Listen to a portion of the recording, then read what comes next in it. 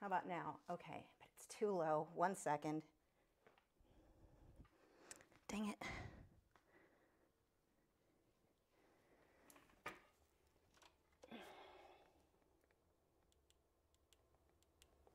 Okay, audio should be better now. Oh my gosh, this has been like, do you ever get to where you realize you're running really late and then your anxiety gets super high, so you make yourself almost nauseated level sick because you're rushing around? That was tonight. I don't know what happened, but everything, well, I know what happened. I forgot that this wasn't set up from last week, so, because I had moved everything to the office. Anyway, moving on, no one cares. That's just why I'm late. Okay, I'm also kind of out of breath. And then dogs weren't, well, Gibson was cooperating because Gibson's a good boy, but someone, bad cow, was being a bad cow. Okay, let me fix their camera because that is going to drive me crazy. That was the other thing that got messed up. Is it this way? You're still lopsided. What do I need to go? Closer to the door. That way. That's better. I think I'll take it. Good enough. Yeah, we're going with good enough on that. Okay. Oh my gosh. Huh, double audio. I have no idea why you would be getting double audio. Are you still getting double audio? Because no other audio should be coming through. Like there's nothing.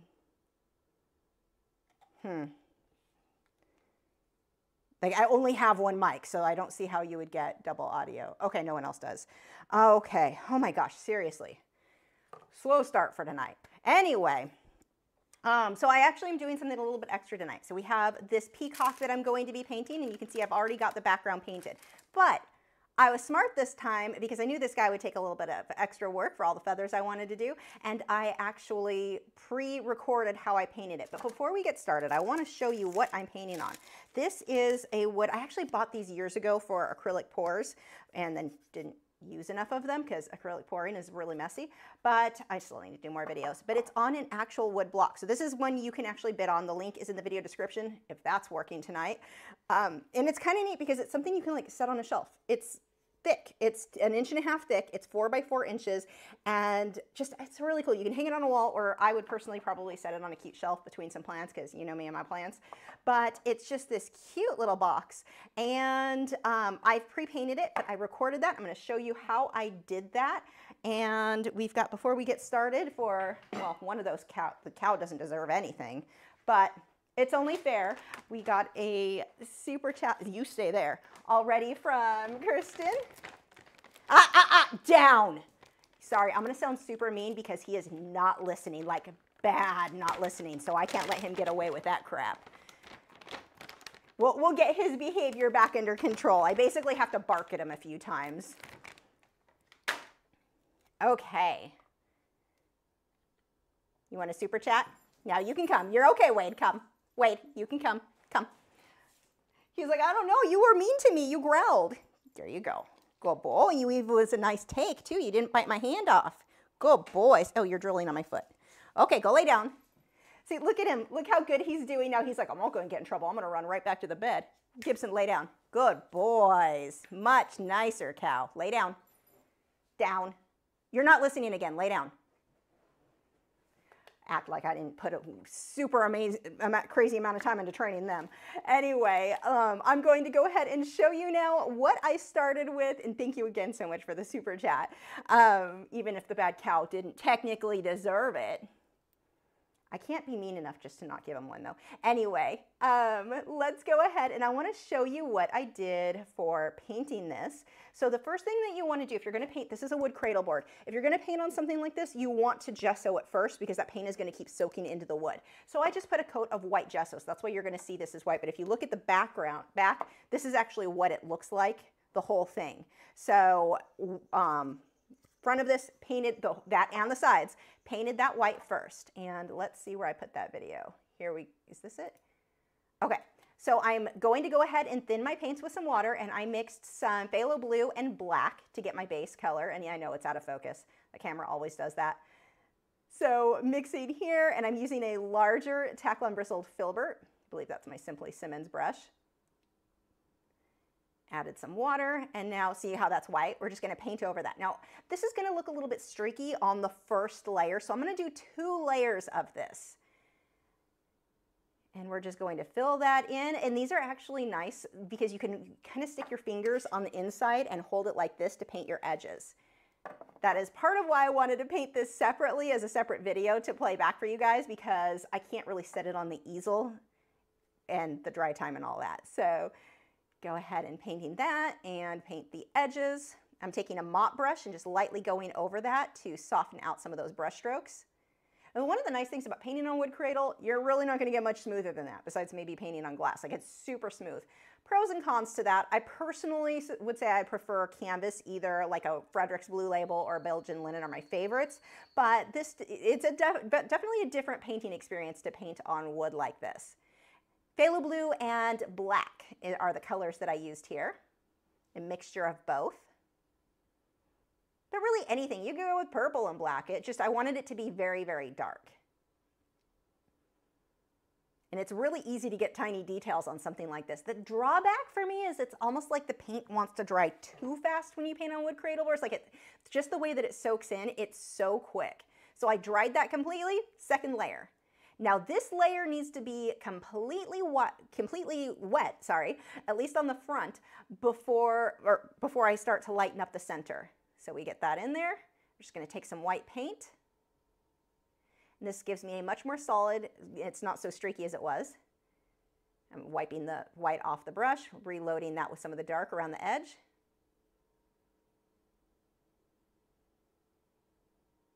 And then again with a mop brush, which is really just a blush brush for me, and I'm going to soften that out. Just get rid of those brush strokes. I'm not blending, and I often say I'm going to blend something out, but it's not really blending. What I'm technically doing there is softening out my brush strokes, and so that's how I've got what I have here. And you can see most of the light is actually behind the peacock's head, but a little bit of that light glow is going to show out here, which is the goal. So let me go ahead and remove this just in case that ends up, yes. Okay. So there we go. And now we can go ahead and start on the peacock. Now the next thing I did for the peacock, little piece of tracing paper, I tore this out so it's the same size as my little, I want to call it a canvas, my little board. And I just traced this off the computer, make it faster. If you want to freehand it on another sheet of paper and then get tracing paper, trace it. And now I can use transfer paper, so I tape it on both corners. And I use a piece of transfer paper. You just slide this guy right on under. And you take a stylus, or you could take an old ballpoint pen, something like that, or a pencil, and you're just going to trace over your entire subject. Now make sure that that paint is dry before you do that step. You're not going to have a happy time if that's not completely dry. And there we go. We are ready to paint our subject. So on to the paints. I want to, now this reference photo, I've got a link to it over at my website. It is on Patreon, but it's free for everybody. You don't have to be a Patreon member to get that photo. The link is open. So you can grab that reference photo. And for that guy, if you look at the blues of a peacock, you're going to be moving from something that's more of a purpley blue or closer to purple on the color wheel to all the way to almost green. Well, some of it is a phthalo green on the chin here, but you've got these greenish blues. You're really combining both of those. The other way, the way that we're going to get shimmery feathers is high contrast. If you do not have enough high contrast, that's not going to look shiny. So go ahead and grab that reference photo if you don't already have it so you can follow along. And I'm going to go ahead and put some paint out on my palette. That looks really dark. Let me see if I can brighten that for you guys. There we go. So we've got some phthalo green. You do not need to use the same colors. Let's say you only have one shade of blue. Then you're just going to go back and forth between adding a little bit of yellow to it or adding a little bit of purple to that one blue so that you get that variation where some of it's closer to purple, some of it's closer to green. So you don't have to have all these different blues and greens that I'm putting out. I'm just putting them up because I have them, may as well. So that one was turquoise blue. Let's see, this is ultramarine blue. We definitely need some of that. If I didn't have ultramarine blue though, I would just mix it in with some purple. So again, no big deal. I'm going to put out a little bit of prism violet, and that's what I'm going to be using to mix the color for his beak and a little bit of those feathers in the background. Let's get some raw sienna, and that's also what I'm going to use for his beak and some of those cream tones. And let's get some fresh titanium white because I think most of what's on my palette is kind of dry. And all of the supplies I'm using are listed in the video description. Oh, you can't even see the palette, sorry. Okay. So let's see, we've got our bird. Now the brushes I'm using, these are actually, I don't know if I have these linked in the video description. It's a cheap set of different tackle and bristled filberts I got off Amazon. I don't hate of all generic, it's actually the only generic paint or painting supply that I like are my iced tea, are the paintbrushes. I actually really like generic paintbrushes. I am in talks with a company about making my own personal brush set. That may happen, we'll see. It'd be nice if we could do that for acrylic, so I could be like, here's a full set you could buy. I have no idea what the prices would be, I don't know, but that's coming. But in the meantime, any of these like cheapy brushes, they're honestly fine. I'm gonna start with his eye, and that is a brown color. I'm going to, ooh, I don't have my, hold on, I need some red oxide. Throw some of that out. So I get brown by mixing black and red oxide. I don't actually buy my brown paint anymore. I used to, like Van Dyke Brown was kind of my go-to. I don't use it often enough that it doesn't kind of get chunky, and it takes more effort to thin it out back out with water before it starts to do that. So that's why red oxide doesn't usually do that on me. So I'm just gonna mix a little bit of red oxide, got some black in there, and that is going to give me a brown, which we'll see how well that shows up over the blue. Yeah, good enough. So we'll just fill that in over the eye. And I'm gonna take some white and lighten that up at the bottom. Actually, it'd probably be easier. Let's just start with a lighter color to begin with. Otherwise, I'm gonna be fighting trying to get that light enough. There is too much black on my brush. Let me rinse that off. It is not working for me. Okay, starting again with white.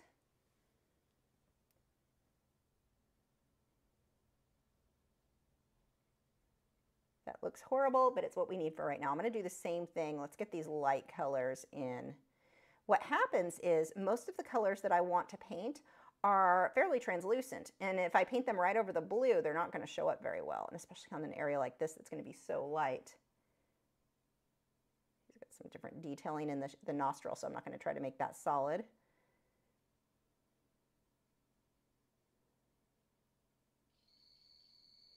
You can hear the dart frogs talking in the background tonight. They are really noisy. And let's see, we've got a light area over here.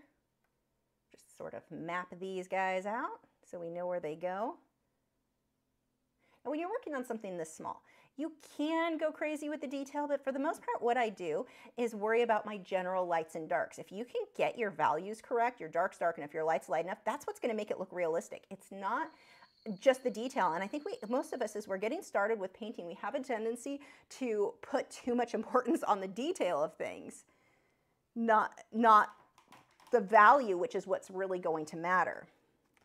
Let's go ahead and dry this. Oh, there's my hair dryer.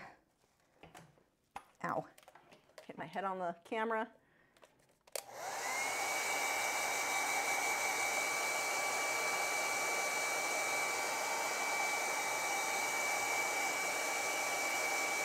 The other thing that I find that's odd working on the wood cradle board, it's like it dries faster, but it doesn't dry all the way as fast. It's a very odd working experience when you're used to working on canvases.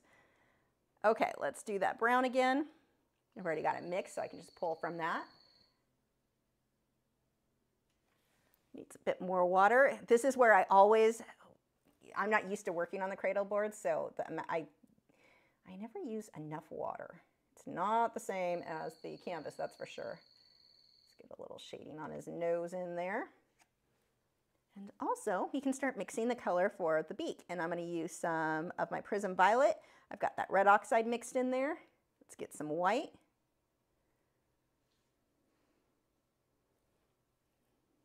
That's really a good color, it's just not light enough. So I'm just going to mix my white out from the side into that. If I just keep adding white to the whole pot, I'm going to be wasting a lot of paint. So by mixing it to the side, that gives me a bit more variation as I mix in. Okay.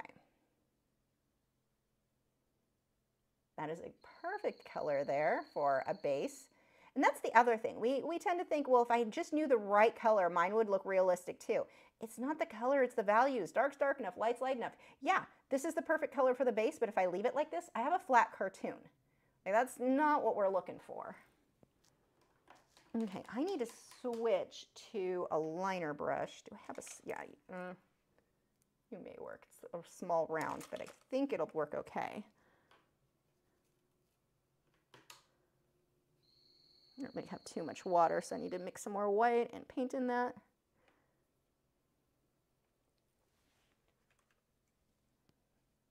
Let's go ahead and get these in. So I'm going to line those. I don't care if I come in too far to where the head is because, or this area, because we have to paint over that anyway.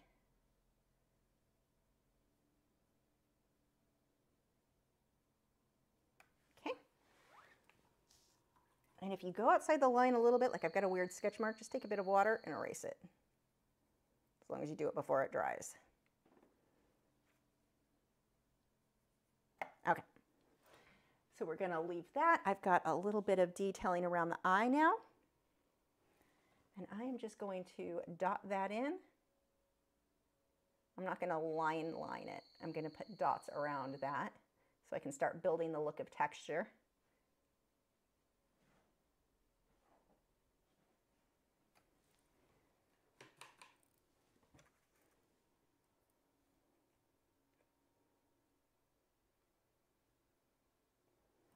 Take some black and we'll get his pupil in there. Oop, too much water. Just need to dab that off on my paper towel.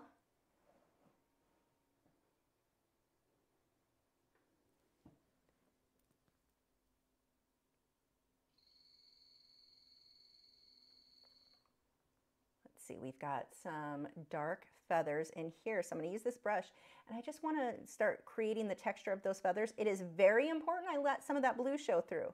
Let the blue work for you that is on that base layer. I mean, worst case scenario, you cover too much and you have to come back through with more blue, but why spend the time on that if we can avoid it? We've got some black that comes around here with the feathers. And see how I'm just dabbing?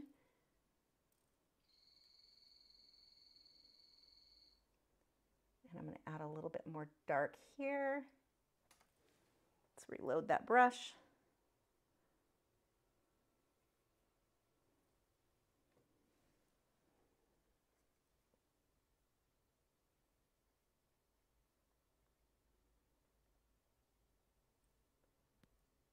Get a really thin line right on the upper side of that eye.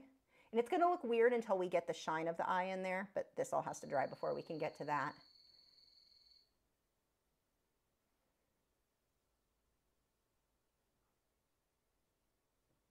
And this black comes right above the eye right there. Again, let some of that blue show through. I'm really just dabbing.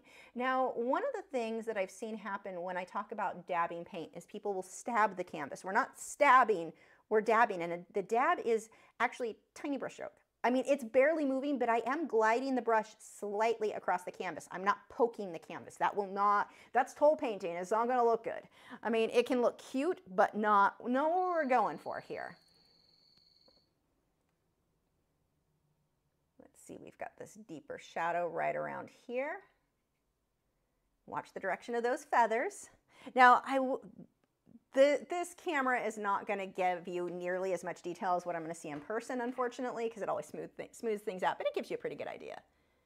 Yeah, the eye does look scary right now. He needs a shot, and that's the trick. Whoop, that didn't work well. The way that you make an eye look realistic is in having it darker at the top, lighter at the bottom, and that shine. Right now it's upside down. It's darker at the bottom. Let's grab a little bit of raw sienna. Pull that right along the bottom. I'll have to do more when that dries. Actually, let's get a little bit of white in there too.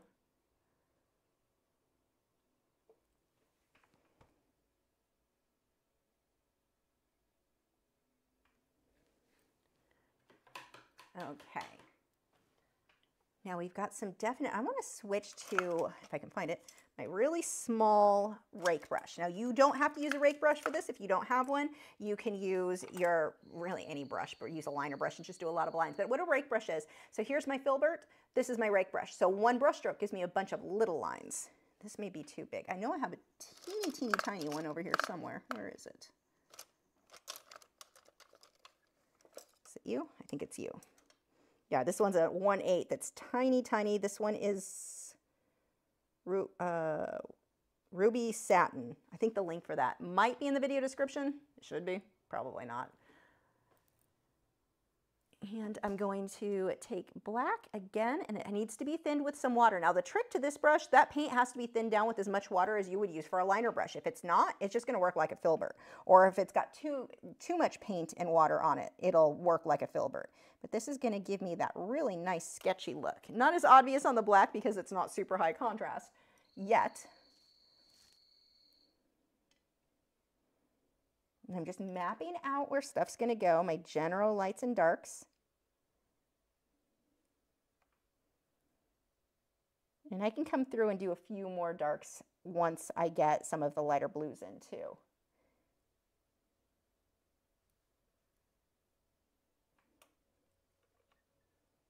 Get a little bit of darker area. See, I'm using it like a Filbert now because I'm pushing harder. Some shading in that nose.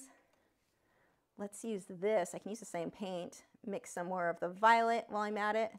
This brush is in super good condition, so if I use it sideways, it works like a thin liner brush, just in how I'm holding it. Now, the more you paint and draw, you'll get to where you can use a single brush and get it to do a lot of stuff. Yeah, this is working better than the liner I was using, or the round I was using, just because the bristles are so healthy. By healthy, I mean, I didn't forget to wash them. Let's see, we got a little detail shading in here. Let's get that in there, and that's with the deep violet, red oxides mixed in there. There's a little bit of black, just kind of a little bit of everything. Again, it's all about getting your lights light enough, your darks dark enough. I don't care if this is the perfect color. It doesn't matter. What matters are those values. Am I too purple? Who cares? Are my darks dark enough, lights light enough? This is one of the biggest hangups that I see slow people down with their art, is that they're so worried, and that is overexposed. You can't even see the detail. Let me see if I can fix that. But they're so worried about getting the perfect color. It's not the color, I promise. Okay, let me fix this really quickly. I say really quickly. You never know if it's going to be quick or not. Let's see. What is the best way to fix you? I really hope I didn't just close that window completely. No, I'm good. Okay, let's see if I can. I think it's just too overexposed. Where is my contrast exposure? Oh, that made it worse. That's not good. Kinda not.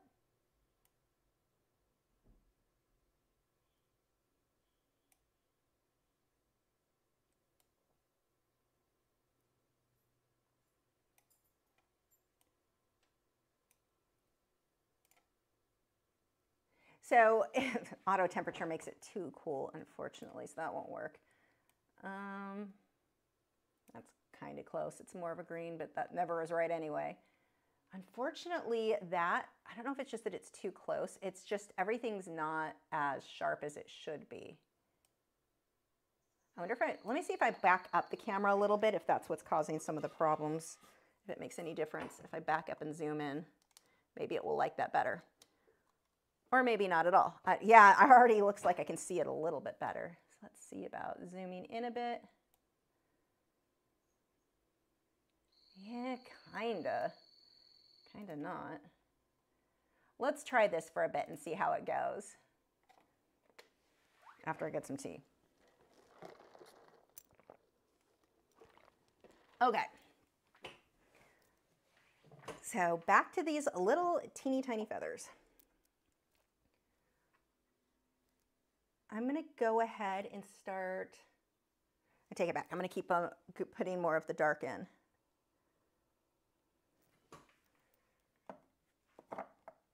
And I just want to make sure these, see how I'm getting a little brush stroke. It looks like a bunch of little lines in one brush stroke. I just have to make sure that this goes the direction of the feathers. I can always come back and add more if I need to. The thing that's most important is that they're going the right direction. See how they curve back over here.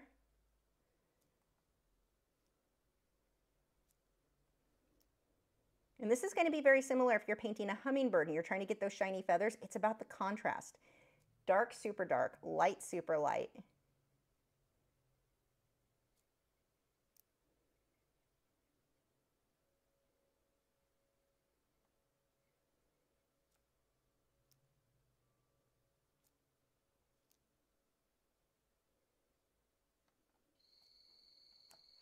And then the feathers will smooth out as they get down here. They're not as defined. Oh, I don't have a window. There we go. Add a little bit more water to my brush and reload that. I'm going to dab it on my paper towel so that it soaks some of it up. Otherwise, that goes a little crazy.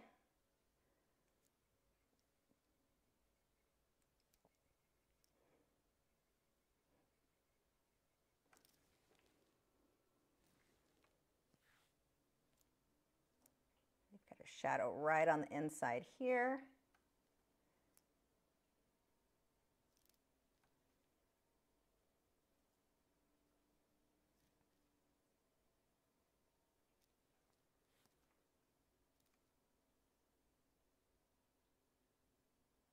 Also, after the live stream, we've got one of my favorites, a box opening from Vistaprint. I haven't even seen them myself, so I've seen one of them myself because I had to ship them out to you guys this week. So some of you guys should have been started getting, they got shipped yesterday or Monday. So you should start getting them, if not today, tomorrow, and the next day if you're in the US.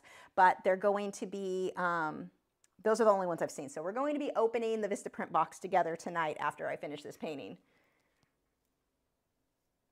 Got a little shadow right in here. Now another method you can go with is just paint this solid black and then paint your highlights over it. That works too. There's so many different ways you can get to the same end. If you ever are painting or drawing and you have one person tell you there's only one way to do something, you know they're in a cult.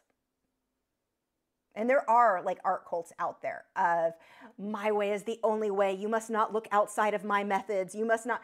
I see this all the time. You must always do this. You must. You hear the word must and you're just like, we're going to step back a little bit here because you're kind of creepy. But there's a lot of videos out there and a lot of people teaching, not even just on videos, like art college professors are just prone to this crap of my way is the only way. And I don't know why their students are horrible about the whole, my art teacher said this, therefore it's definitely true. Like, wow, weren't you supposed to go to college to like challenge ideas and learn different methods? But yeah, anytime you hear that there's only one method or one way of doing something, or you never do this, never do that, you got to ask some questions. I mean, outside of like, don't break the law by violating someone's copyright and that sort of thing.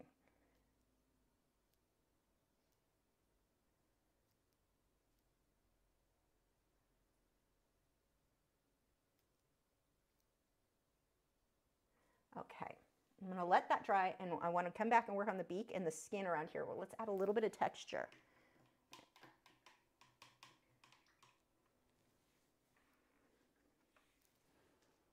So let's go with some of the color I already mixed. We'll throw a little bit of white in there so it's not too much. Actually, I want to grab some raw sienna as well. Just kind of making a blob, a mess of color.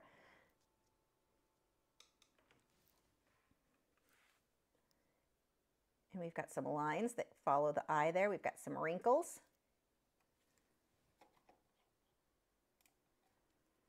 And I don't know that they're showing up that well for you guys. Kinda. So this is the problem apparently with working so small. Let me see if I can get a little bit more light, if that will help.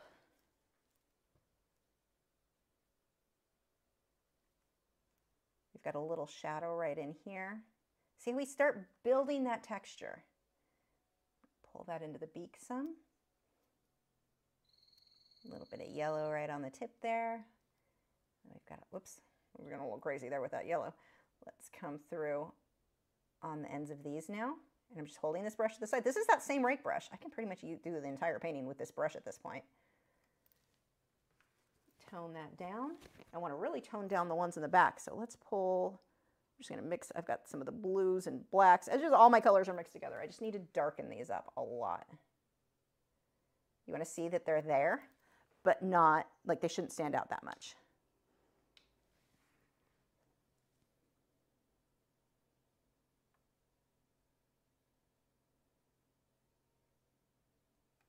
There we go. Now we have that nice transition from the dark all the way up to the lighter areas. Let's do a bit more work on the beak. I'm going to get some darker areas. Like I'm going to overdo the dark so that I can come back through with the highlights and really make them stand out. Just again, creating some texture in there.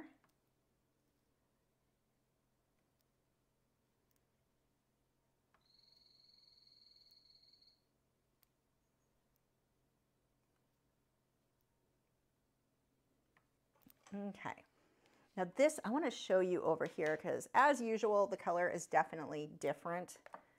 So we can see a lot more detailing. Let's see back here where there's not glare. There we go. You can see there's already a lot more detailing, especially in the beak. Like there's a lot, the little lines that are unfortunately just don't pick up as well. There we go.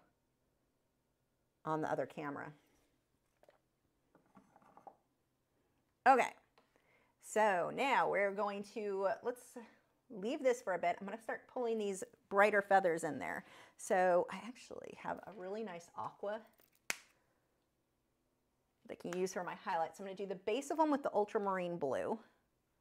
Probably add a little bit of white so it'll show up. Actually, let's do it this way. Let's make things, I'm going to break it down so it's even more simple. I'm just going to use straight white to build up these feathers, and then we're going to glaze the blue on them. It's going to allow my blue to be more pure and not a pastel blue, but it will also go a lot faster. So, see what I mean? So many different ways. That's why I keep changing my mind, because there's so many different ways to get to the same end. So I'm going to build up all these little cute feathers. I already can see the direction that they go based on the black, and I'm working in between the black. I'm not trying to completely cover those. But if these white areas aren't bright enough, the blue's not going to show up as much. So get that on there pretty opaque. But I've got little feathers now building up. Make sure if you've got that white line from your tracing and transfer paper, or if you, let's say you drew everything out with a white charcoal pencil, make sure you're covering that right now. We don't want that outline to show as just a line. That would look unfortunate. And when I glaze the blue, I can glaze it over the black too. It's just going to tint it. It's still going to be black. It's still going to be as dark as you can go.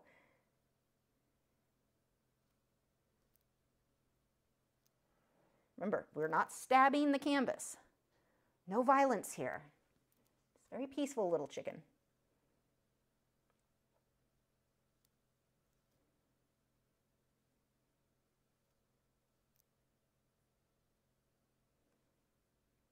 Look at really quickly. Look, oops, a little too much there.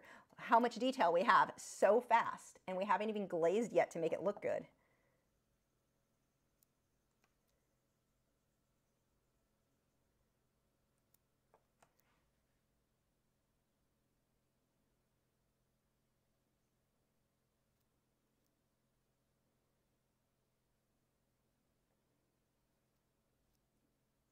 Change directions here again.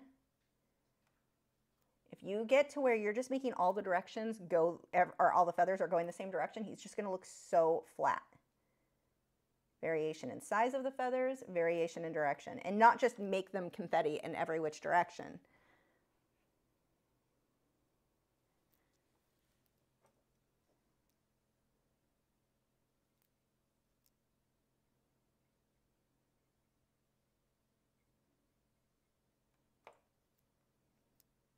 Right now, even though it's going in different directions, it's still going to look a bit flat until we glaze over it. That will change everything. So the feathers out here are a little bit longer, more fluffed.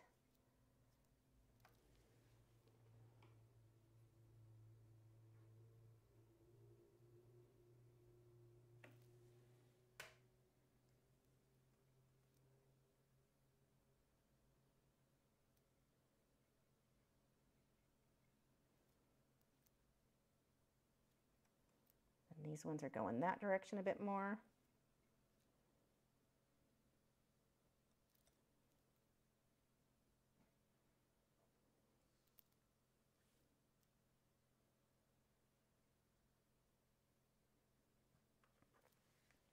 This is one of the easier ways, I think, to paint feathers, being able to just worry about the feather itself. Which direction does it go? I don't have to worry about the color yet. We're just going to glaze all that, and it's so easy, and it looks so good. Now, as we get out here, they're going to soften up, so we've got longer, more overlapping strokes, which gives you that softer look, versus here, they're more separated, so it looks more, well, separated, more fluffed up.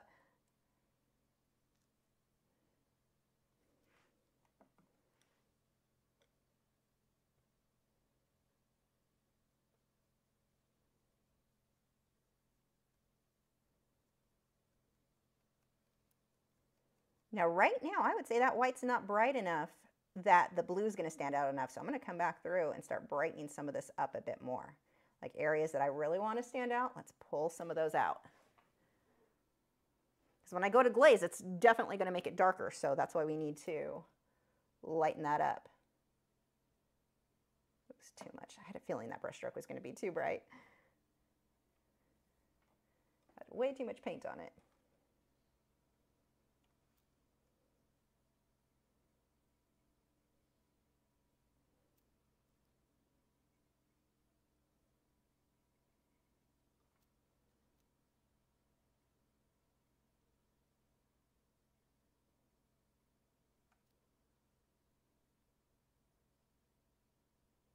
And then we've got a few of the feathers over here. So I'm starting from the outside and pulling in. And I'm pushing a bit harder on the outer brush stroke and then lightening. I'm lifting the brush so I'm not pushing as hard as I get towards the inside. So pushing harder, lifting up. And this gives you kind of a dagger stroke where it's thicker at the edge and thin towards the inside. A few little individual scruffs in there. Okay, I can use the same brush. I'm going to put a few extra highlights just by holding it sideways.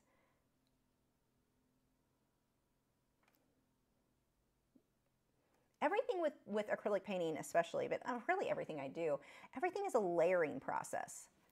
There's no just put the right color in the right place. It's just layer until it looks good. Got some highlights in here on that beak. Okay, we're going to dry this and we can start glazing. If you have any questions, go ahead and ask them now, or you can leave them now and then I'll be answering them at the end.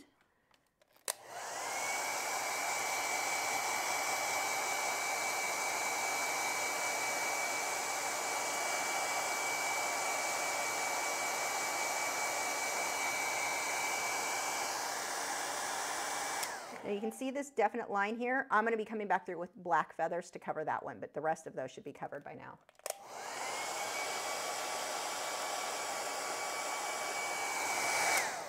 Okay, so we've got a combination of the ultramarine blue, so more of a purpley blue, in through here in the outer edge, and then we shift towards just straight phthalo green in here, and then the medium in between. We've got this transition there. So that's what I've got to watch as I start layering this. I'm going to give that a second to cool off.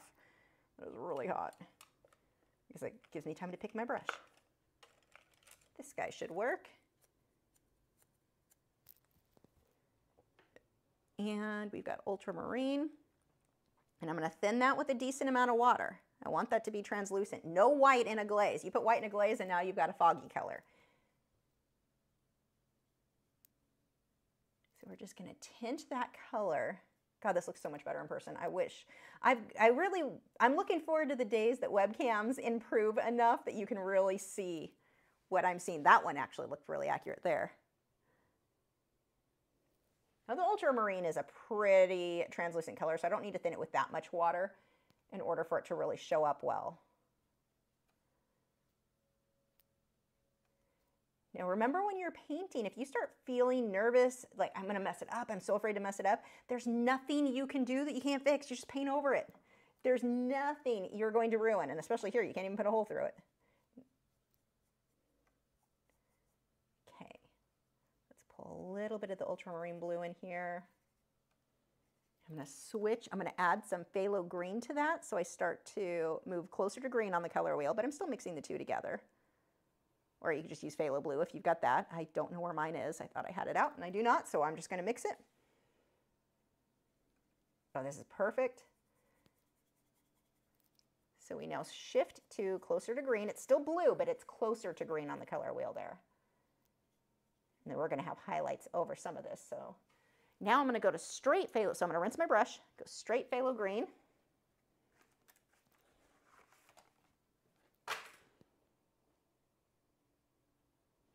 Same thing, a little bit of water, but it doesn't need too much because that is still a pretty translucent color. Green right in here, right through here. Look at that beautiful transition. We're going to pull some of the green in here as well, just a little bit. Few spots go on that outer edge. Oh, I'm excited about this guy. I'm not going to be unhappy if no one bids because this looks good. It looks way better in person as usual, which is probably why I want it because I can see what it looks like. Just a little bit more green in here. Let me show you again what we're looking like so far. So now look at the glazing where we've got the ultramarine blue right on that outer edge and it fades into more of just phthalo green right in there. Now we're going to really make this shimmer by pulling in the highlights and making the darks a little bit darker and we'll be done. Not much more on this guy. Oh, I'm so happy about him. Like I have goosebumps right now because it is so good. Okay. That sounds like I'm more full of myself than I intend to, but whatever. It does look good. I need a bit, I'm going to use some transparent mixing white. If you don't have transparent mixing white, just add a little bit more white to, or water to your titanium white. I'm going to use this and a bit of ultramarine blue. And I'm going to glaze, well, it's kind of glaze. I'm going to just wipe this across the shine of the eye. And then look at that already. It looks like he's got this gorgeous glossy eye now. And then we'll take a liner brush. I'm going to use titanium white. A little dot. Put a little dot on the inside of the eye here so it's a little bit shiny. Dear God, I wish this webcam was as good as what I'm seeing because you are not getting the full force of the detail here. That is unfortunate. I was hoping it would show better being that it was so small, but I guess not. I'm going to take my liner brush and do just a little bit of cleaning up here. I'll probably do a little bit more touch up on that glaze on the eye in a minute.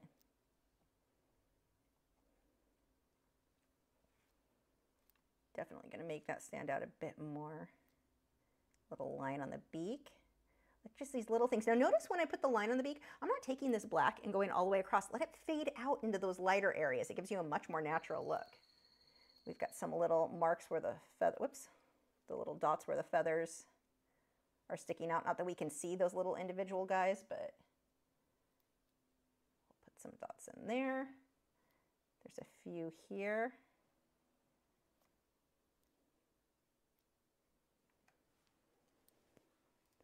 Okay, let's come through and get some highlights. I can do this with a liner or the rake brush. Let's try first with the rake brush. I'm going to put a little bit of white in with my aqua green. So this is super light. And I'm going to hit the tops of some of what's there, just the tips. I'm not trying to recreate all of these feathers. I want it to be a little bit lighter. Add a touch more white. I'm not trying to recreate them. I'm just hitting like the ends of all of them. And it has to be high contrast here to work. This is part of that. And then when I come back through with some of the black is why it's going to look so shimmery.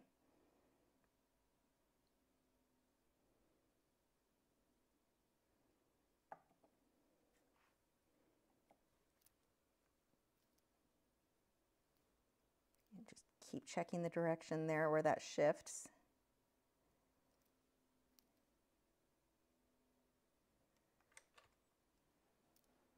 We've got this area through here is a little bit brighter. Oh, I forgot to glaze this area. Let me do that. Should have some phthalo green. Completely missed a spot. We'll let that dry a bit before I come back.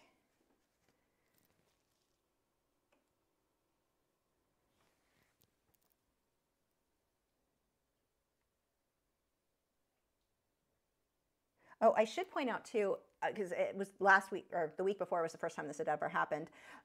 Whoever bid on the yellow flower didn't end up paying. If you ever don't pay, like if you bid on, don't bid if you don't know for sure you want it. If you're not sure, just don't bid. Let somebody else bid.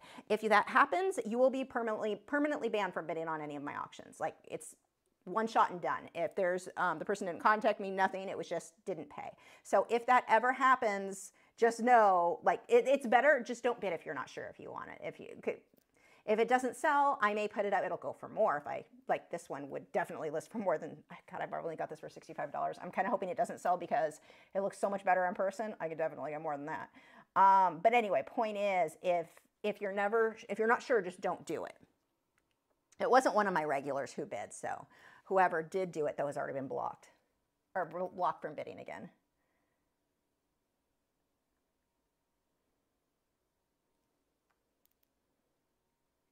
Little shines. Oh, he looks so good. Seriously, I already know the places in my house he would look, well, he's teal. Everywhere would look good.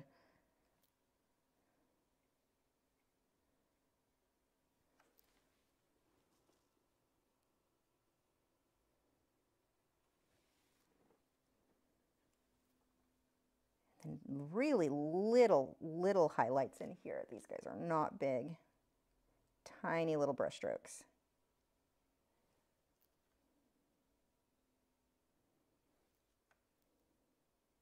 A little bit longer right here.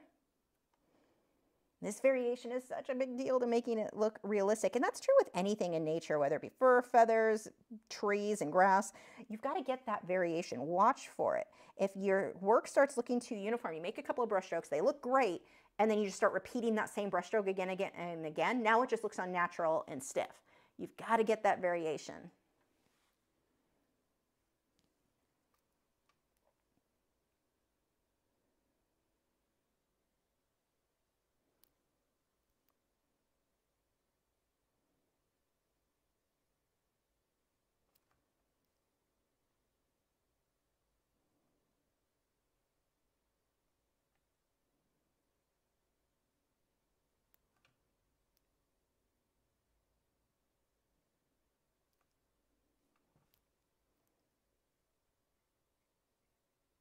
Little guys in there. Like the more of these strokes I do in here, the more excited I'm getting right now. He looks, the color saturation just is too overexposed, unfortunately, for you guys there. Let's get a little bit more with the black now. Thin that down with a decent amount of water, and I'm going to come in between some of these feathers and define them, make them look a little bit more fluffed up, like there's a deeper shadow in between them. It is really important that I'm not just putting more black lines anywhere like I did initially. Now they have to be in between what's there. I'm just deepening those shadows. There's no reason to create more work for myself trying to throw in extra feathers, because then I'd have to come right back through with my lights. Not that it's the end of the world, it just wastes a bunch of time. And then now this is where I know I needed that dark area, so we'll come back through with the black and break up that line.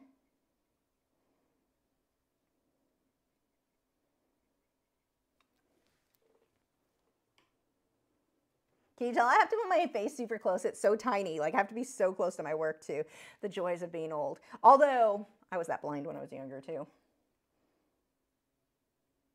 They have cool things though with light rings and a magnifying glass, so you can really see little details. So if you struggle with seeing your work but you like to work little, that is definitely an option. They have them on Amazon. I should make a video on those. At this point I should buy myself one of those. But I've had students that used them and they were really, really good.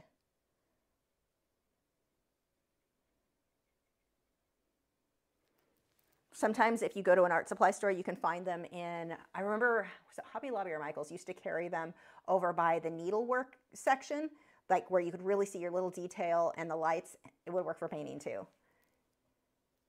Some people use them for painting miniatures.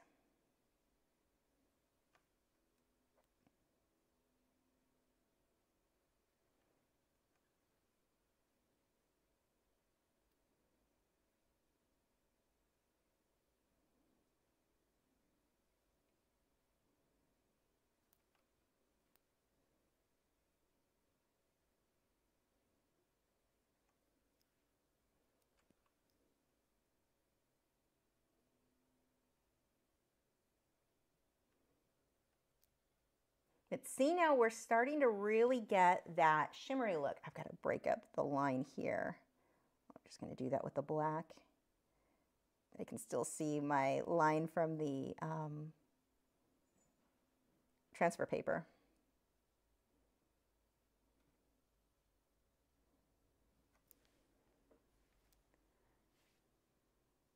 When that dries, that won't stand out as much. Okay, I'm going to do a little bit more of a highlight. Again, same thing, transparent mixing white and a little bit of ultramarine blue.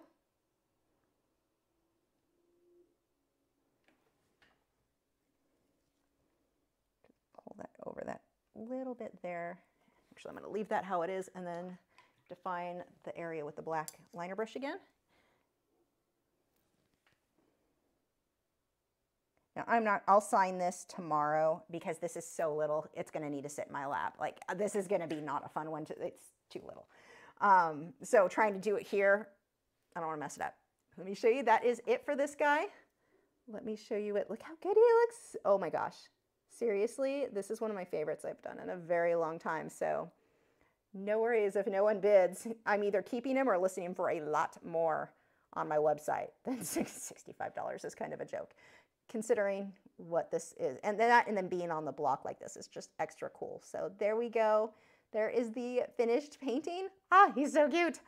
I'm so excited about him. Now, one of the things that I'm also really excited about, and I think is so cool. God, this camera does not look good. Like that is, seriously, what in the world? Look at how much better the detail, even though I know it's little here, you can actually see the color and the detailing.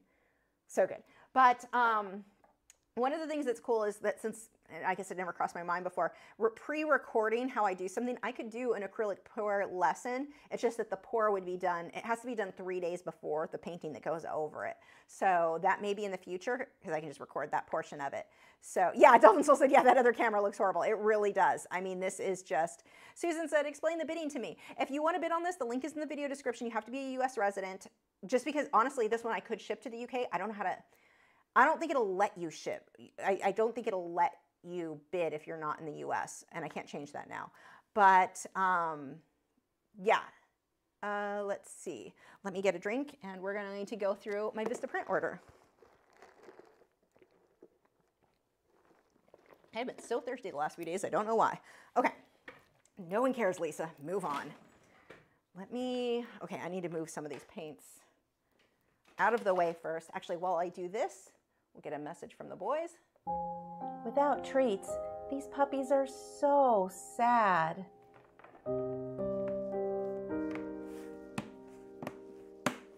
Your Patreon pledge of only $4 or more gives them cookies of happiness. Act now, and the bad cow gets a treat too.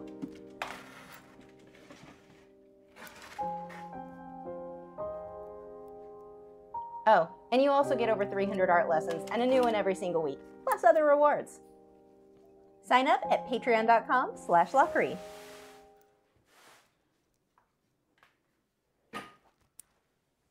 Oh, Gibson.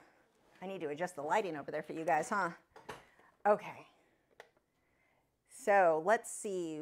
I'm not sure what the best camera, maybe this way, will work. Oh, I don't have my scissors. Do I have a razor blade? I guess that could work. I don't see one of those either.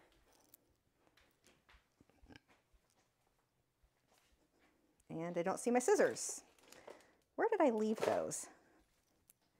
Okay, let's just go with a razor blade then. My bad cow. I don't have anything for you. Don't give me sad puppy eyes. Stay. Okay, we'll go with a razor blade and hopefully I won't cut myself. Oh, you guys are in luck. Oh, I need to move this though because I don't want puppy drool on it. Do you boys want a super chat? Fly Me to the Moon gave you a super chat. Without treats. That's still going. There we go. Okay, I can't push my buttons. Thank you so much, Fly Me to the Moon. You guys, come here, Cal. Look at him. He's worried because he got barked at earlier. Seriously. Look how gentle you're taking your treats today. You've been so good about that. Of all your bad cow things, that you've been doing good with. Making him make eye contact with me before he gets his treat. he's not chomping my hand like he was. That I've tried so many things, and that seems to be the trick. It took a while. Good boys. Okay, go lay down. Say thank you to Fly Me to the Moon and lay down. Lay down. Don't stretch. What is this? No stretching, just lay down. Go lay down. Rotten dog. Thank you again. It's so laggy. I don't know how to do that. Or what to do about that. Refresh, that might help you. Okay, so let's go ahead and start opening. So if you are a Patreon member, actually, and if you're considering, if you're not already, the prices are going up at the end of this month, like one of the last days of September, I'll be changing them over. So if you want to lock in my current rates that are from 2014, do that now because they're going up at least $2 a month per tier. I've got to go over the finances and the realistic. Like I just spent the cost of shipping, the cost of everything is in, well, everyone knows this. You guys know, you are all in the same boat I am. Like everything has gotten, yay, inflation. So it's bad. I have to raise for the first time since 2014, so almost 10 years will be the first time I've raised my rates. So anyway, but if you are a member now, or if you're a member before the end of this month, then you get to lock in those prices. Keep in mind, once you're a member, don't cancel, because I know sometimes people will have a problem with it. Their credit card gets declined because Patreon has been having issues with PayPal lately, and it's been a whole thing. Don't decline and then sign up again.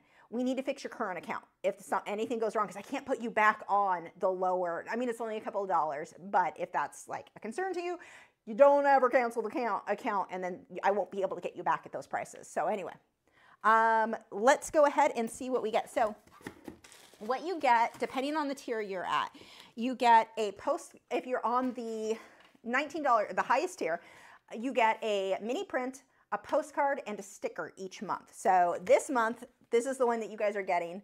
It's the Cuttlefish, Tuna, and Glitch. The glare is kind of terrible. Let me see. Oh, that's the wrong. It's not even the right light there. You can kind of see a bit better. Maybe, does it look good over here? Oh no, God, those colors are not right. That's a bit overdone. They're more soft. This is probably going to be our more accurate color for everything then. So that is your first mini print. That is what they look like. You can print these. You can stick them on wherever you want. But that just went out. So this, if you're not already a member, you missed out on this one. This one is for the ones, they went out just now. They should have gone out now in August. They're technically for members from July. They're always a month late, but this time they were 2 months late because it's me. But anyway, so that was the first one. That's the only one I've seen so far. Everything else is going to be a surprise for both of us. Let's start with the stickers. Come on, razor blade. Oh, I can just cut my fingernail.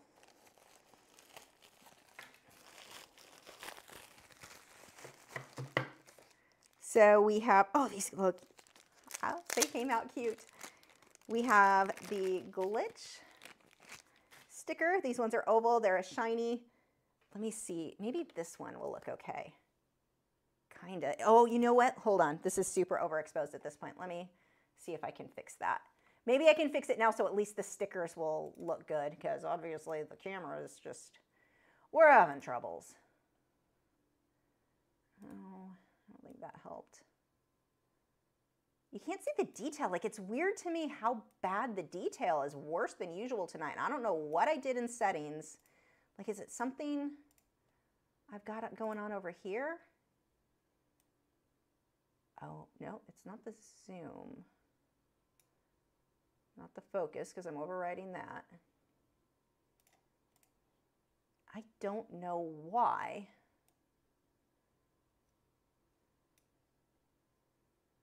It's really annoying. That's probably more accurate color. Yeah, I don't know what setting I screwed up. I mean, it's not like that one's ever amazing. Oh, wait, is that making a difference? It is. I think I found it. Contrast was like weirdly high for some reason. So let's darken you a little bit more. Okay, I figured out what I did wrong. I mean, it's not like that camera's ever good, but it was really bad tonight. And now I'm super kicking myself because, yeah.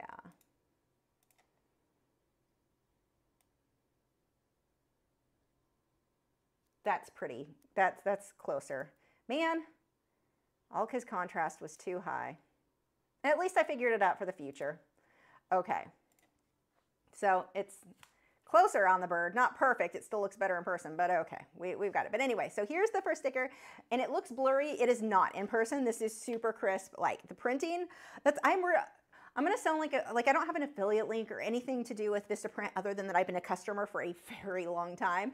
But the print quality, I'm almost always impressed with. Every once in a while I'll get a batch and something about it looks terrible. I contact them, they reprint it, problem solved. Like they really good customer service, and I'd say I'd never had a problem with them, but I never had a problem with customer service. I've had a problem with some of the prints, but they fixed it with like no issue. So anyway, this is one of them, and I don't know which month these are going to go out for, but this one says pick up your pencil and draw, and it has glitch.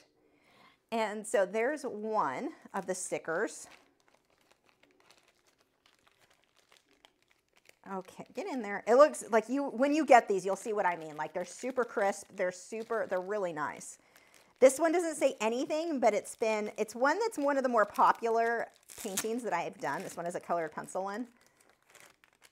It is the Margay Little Mr. Attitude.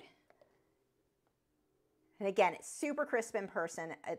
Everything's just a little bit blurry here, but you can see that guy. And what else do we have? Oh, that looks so good. I get extra happy when I do these because I'm finding out for the first time as you if these, there's always so much anxiety. This whole order cost me almost $1,300. It was like $12.47 or something. I don't know, some insane amount of money to get this stuff printed. So there's so much anxiety of, did I do it right? Did I misspell something? There's always a lot of anxiety involved when I get these. So I'm always happy when I open them and they look amazing. So we've got there we go. We've got a bee.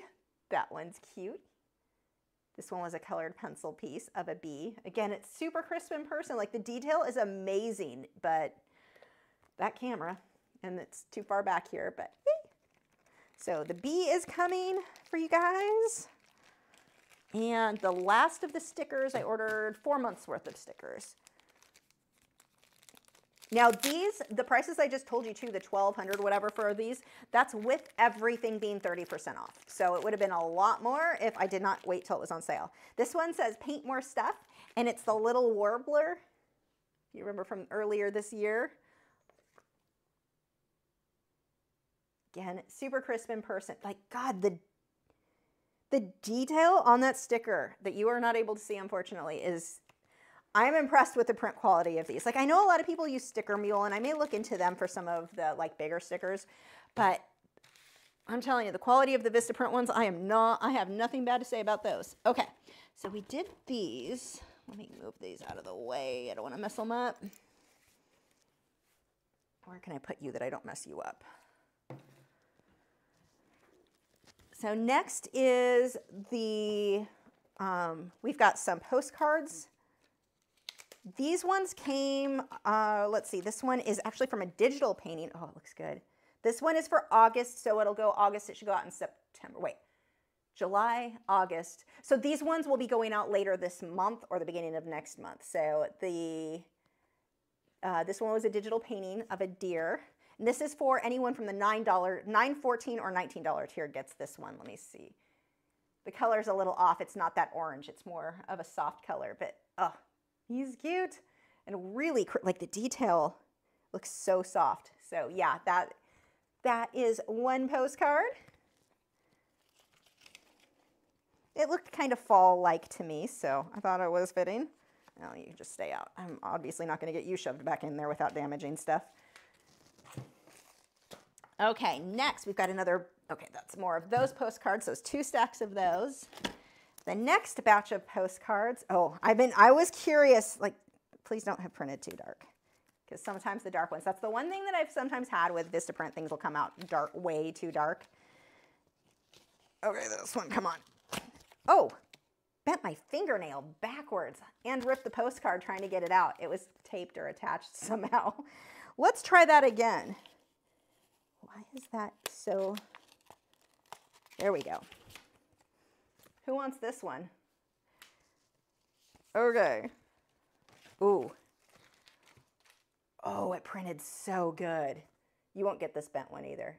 So this is one of my older surreal pieces of a girl holding a violin standing. I don't know if you can, it's not going to be in focus over there. You know what? Let me, I don't think I can actually easily change that camera now that I think about it. But again, super crisp detail. Like the detail in everything is so crisp and so good. That painting I think is still available for sale. I don't think I've sold that. I need to put it on my website, but it's a big one. But oh my gosh, why isn't that hanging in my house? Yeah, that printed, oh, it looks terrible there. The detail is so crisp. It looks better here. I should just stop showing them over there. The detail is so crisp and looks so good. Oh, I love it. Okay.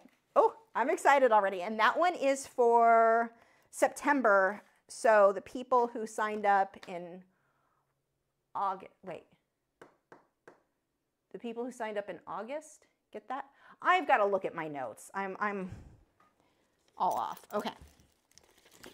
Somebody requested this one, which is funny because the original is now apparently still available because I didn't even realize that person didn't pay until last night when I went to pack it.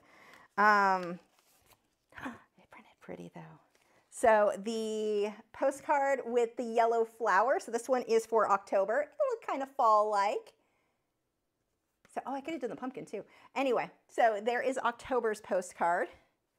That printed really nice. The light color usually, like I'm usually less nervous about how the light colored stuff prints than I am dark stuff.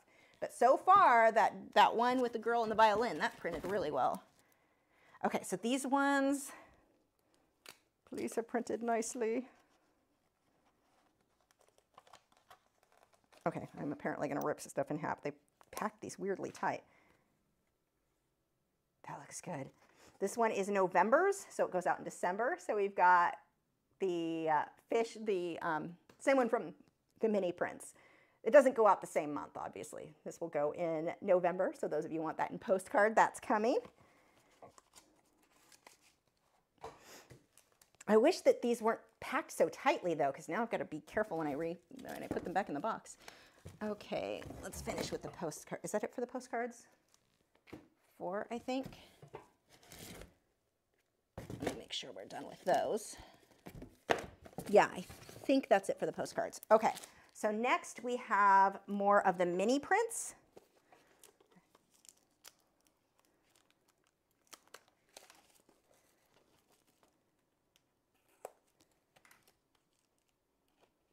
Okay, these are too expensive. Don't mess them up pulling them out. Okay, good, it came out easy.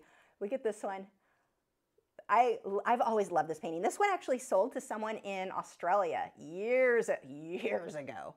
So that one, yes, that is definitely, I'm excited about the, God, that looks good. Oh, I love that. I need to paint another one like that style I love. Okay. Oh, it's Happy Night. Everything so far has looked amazing in this order.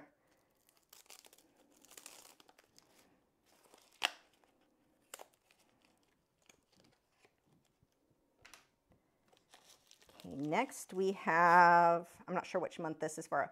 Oh wow, this is another one of the older paintings. The scene inside the scene, there's a goldfish there. You can't really see them that easily, but I've got, God, the detail on these is, I'm so impressed with the print job on this. Like that is so accurate to the photo. So yay. Okay, that looks good. My excitement level is high if you can't tell.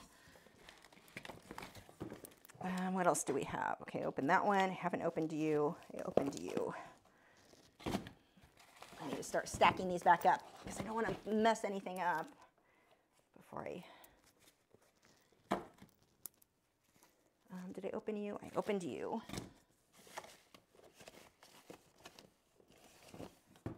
Ooh, I haven't opened you yet.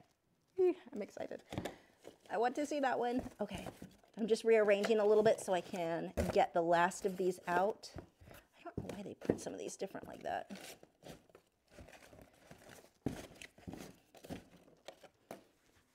And did I open you? Yeah, we looked at you. Okay. 1 second. Let me repack some of this. We went through you. Especially since these had to be completely taken out of their packaging. So now they're wanting to go all over the place.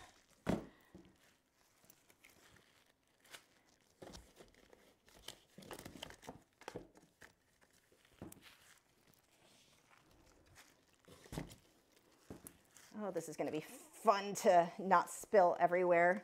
Like everything, all these stacks of postcards had to be completely loose because the ties were like really tight this month for some reason, the way they put all this in here. So yeah, that's kind of not going to be fun. Okay, so 2 more things to share. This is another of the mini prints. Look how good he looks. Oh my gosh. That one, like, you can really see the clarity because it's so big, but wow, that printed nice. So we got him and 1 more mini print. I can't wait to show you.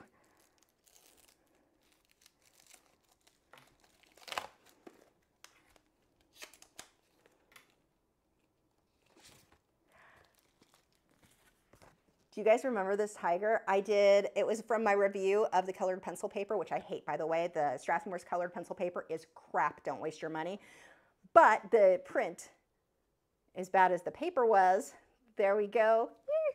It looks so good. Okay, and then the last thing I have to show you in the box are the envelopes. If you're on the $19 tier, this all gets shipped in these envelopes.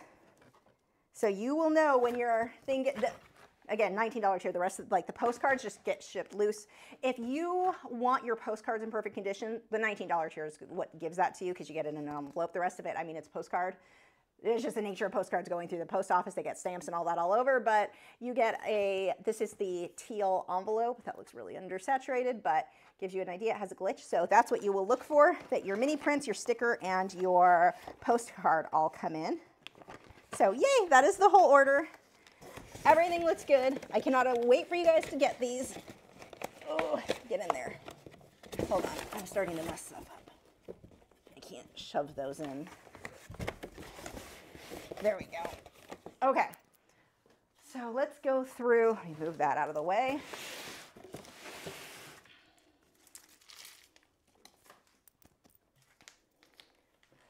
Let's see what questions we have, and then we will, what time is it? 9:17, okay.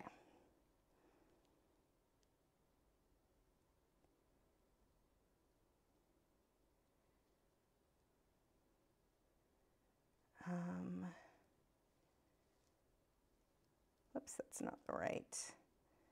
There we go. No, that's not right either. Which one is it? Is it that one? No, that one. There we go. Oh, I really hurt my fingernail when I did that. Okay, I'll wait for questions to come. Oh, wait, here. Nope, they're already coming in. Okay, first we have Fly Me to the Moon said, please would you remind me how to clean my oil paint brushes? Thank you. So when I clean my oil paint brushes, the first thing that I do is, and I think I have a video. I know I have a video somewhere. Anyway, I clean them first in my Mona Lisa odorless. I've got a little container and I rub my brushes in there, get it as clean as possible, wipe the paint off on a paper towel, Viva paper towel only. A regular like Bounty paper towel does not play nicely with, like it doesn't absorb it right. It just makes a hot mess. You may as well use printer paper, like that's how non-absorbent it is with OMS. So I use my Mona Lisa odorless mineral spirits, clean my brush with that, so wipe the paint off, rinse what left is with the Mona Lisa odorless. Now, if you stop there, those brushes are going to be hard as a rock very, very shortly. So I will wait overnight because I find when they're still really saturated with the OMS, they don't lather well. My next step is lathering them in the Masters. I always want to say the old Masters, but I'm pretty sure it's the Masters. Joseph corrected me one day. I would have sworn I was right on that, and I was not the one who was right on that. But anyway, the Masters brush cleaner, you just lather it with warm or like cool warm water or whatever, and soak it, rinse it, brush it again, like let it soak, because it's a conditioner too, but depending on how bad the brushes are, I want to clean them until that is coming out completely clear. If you've got any tint of color, a little bit of blue, a little bit of purple, whatever colors you're painting with, if that's still coming out in the soap, your brush is not clean yet. So it's kind of a good indication. Unless you were just using white, then it's obviously not as easy, but that'll give you an idea. Okay.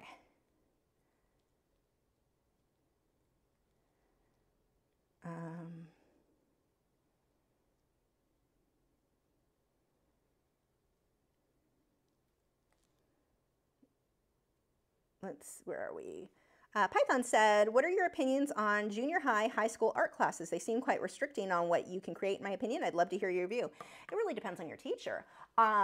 I'll use my two examples. So I didn't get to do junior high art. I can't tell you what that was like for me. And obviously schools are, everything is different now than when I went back when I was a kid. We didn't even have shoes. They hadn't been invented yet. But they, so my first art class was when I was a freshman in high school, and my teacher was horrible. Like, this woman should not have been allowed, my microphone's having issues, don't mind me. That woman should not have been allowed to be around children. Like, she was the most discouraging, horrible woman. I, at one point, wanted to get involved with the LA County Fair, which, as it turns out, is very easy to do as a kid. And I went to her. They say, go to your art teacher for help. She told me it was almost impossible to do and not bother. That was her advice. She did not teach me anything. The other students in the class had to teach me. She was just giving me bad grades without telling me why. Other students are like, oh no, let me show you how to shade. Let me show you how to do this. She didn't help with anything. The most nasty, this woman was horrible. Luckily, she's not likely teaching anymore because this was a very long time ago, but she really should have stopped teaching. She never should have been allowed to teach kids, honestly. She was the most discouraging, horrible woman. So that was one example. Now, fast forward, when I was a senior in high school, I'd switched high schools and I just showed them my work. I've been drawing and painting on my own for years. Showed them my work and they put me straight into the AP Studio Art class. And it was, here's an assignment, like paint something transparent. You can do any subject you want. I did transparent tigers because transparent glasses and still life were the most boring things in the world to me, but he let me. So I could paint it was colored pencil. One of my first experiences really working with colored pencil. This was back when Prismacolor was good. That's how old I am. I still have those pencils, but I should show them off one day. They're like vintage now. But anyway, that was the most amazing class because it was, here's the subject, here's the theme, this is what you're going to do with it.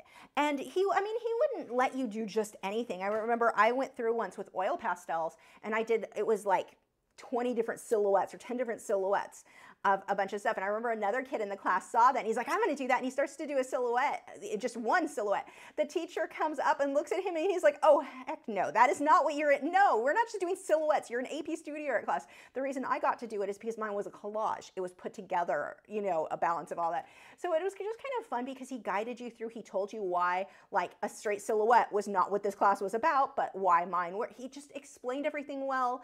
It wasn't teaching us so much as, here's the supplies, here's an assignment, go do it. Because he was actually teaching the beginning art class on the other side. Like, it was 2 rooms with a thing in the middle, whatever those, divider, that's the word. I don't know why that was hard, but a divider in the middle. So you had the AP, there were like 10, 12 of us on the AP Studio Art class. Maybe it wasn't even that much. And then the full class on the other side. Yeah, no, I think there were probably only 8 of us. But anyway, point is, that teacher was amazing. His name was Dennis Garcia. I will never forget him. I can't remember the name of the old hag who should not have been allowed with children. So it depends on your teacher. And really, this is the same with colleges. You will hear me bash colleges nonstop. There are good art teachers out there. Good luck finding them. More often than not, with colleges, I find them to be like the old hag. Well, not even like her. It's more of the cult thing I was talking about earlier. My way is the only way. If you do anything outside of my way of thinking, you're dumb, you're wrong, you're not progressive in your thinking, that you don't like everything abstract. So you get a lot of that. And a lot of debt to go with it. So yeah, have fun with that. I would not tell the average artist to go on to college if you want to be an artist. I think that there are way better ways to learn your craft, hone your craft. People who are good at art and went to college would have been good without college. The college isn't what made the difference in most cases. It really only made a difference in their debt level. And they do, oh, you're going to get connections. They don't matter. Let me tell you how many artists I know who have a degree in art and work at Macy's, like most of them. So the teacher you have makes a difference. Do I think those teachers are worth going into debt for in colleges? Absolutely not. I know that's not exactly what you asked for, but we're going to rant. It amazes me how many people, if you're wealthy, your parents have the money and they're paying for everything and you're not going to come out of school in debt to where you can never buy a house, go for it. Spend your mommy and daddy's money if they want to pay for it. But it's not one of those careers that's going to pay back that student loan very easily.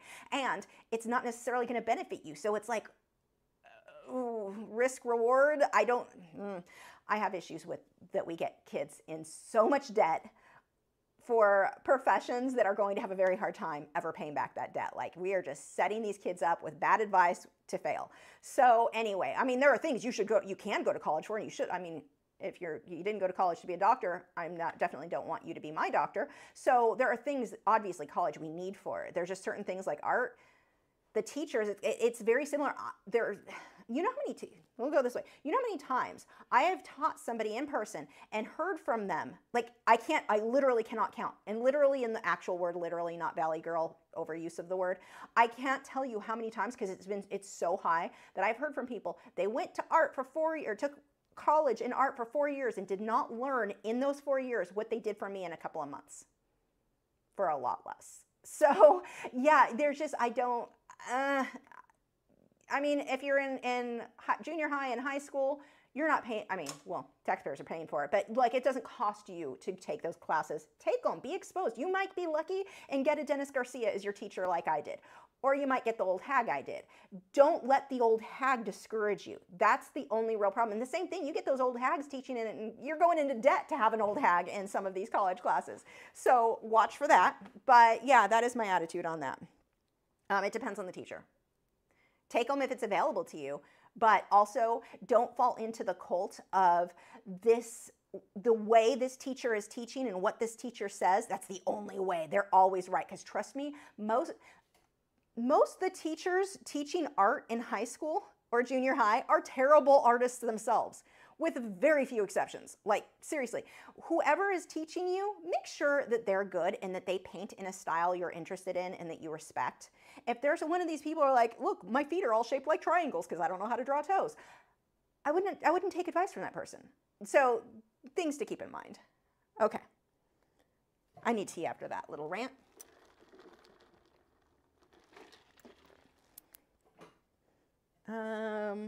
Let's see. Susan said, just stumbled upon your live. Happy to have found you. Welcome, Susan. I'm glad you're here. Python said, how do I sketch accurately on a big canvas? You've got a few methods. I mean, obviously, you're just drawing bigger. So let's say I wanted to freehand it. Well, see, I don't draw directly on a canvas, so that's one thing. I would get a piece of paper and cut that piece of paper out to the size of the canvas, and I draw on that.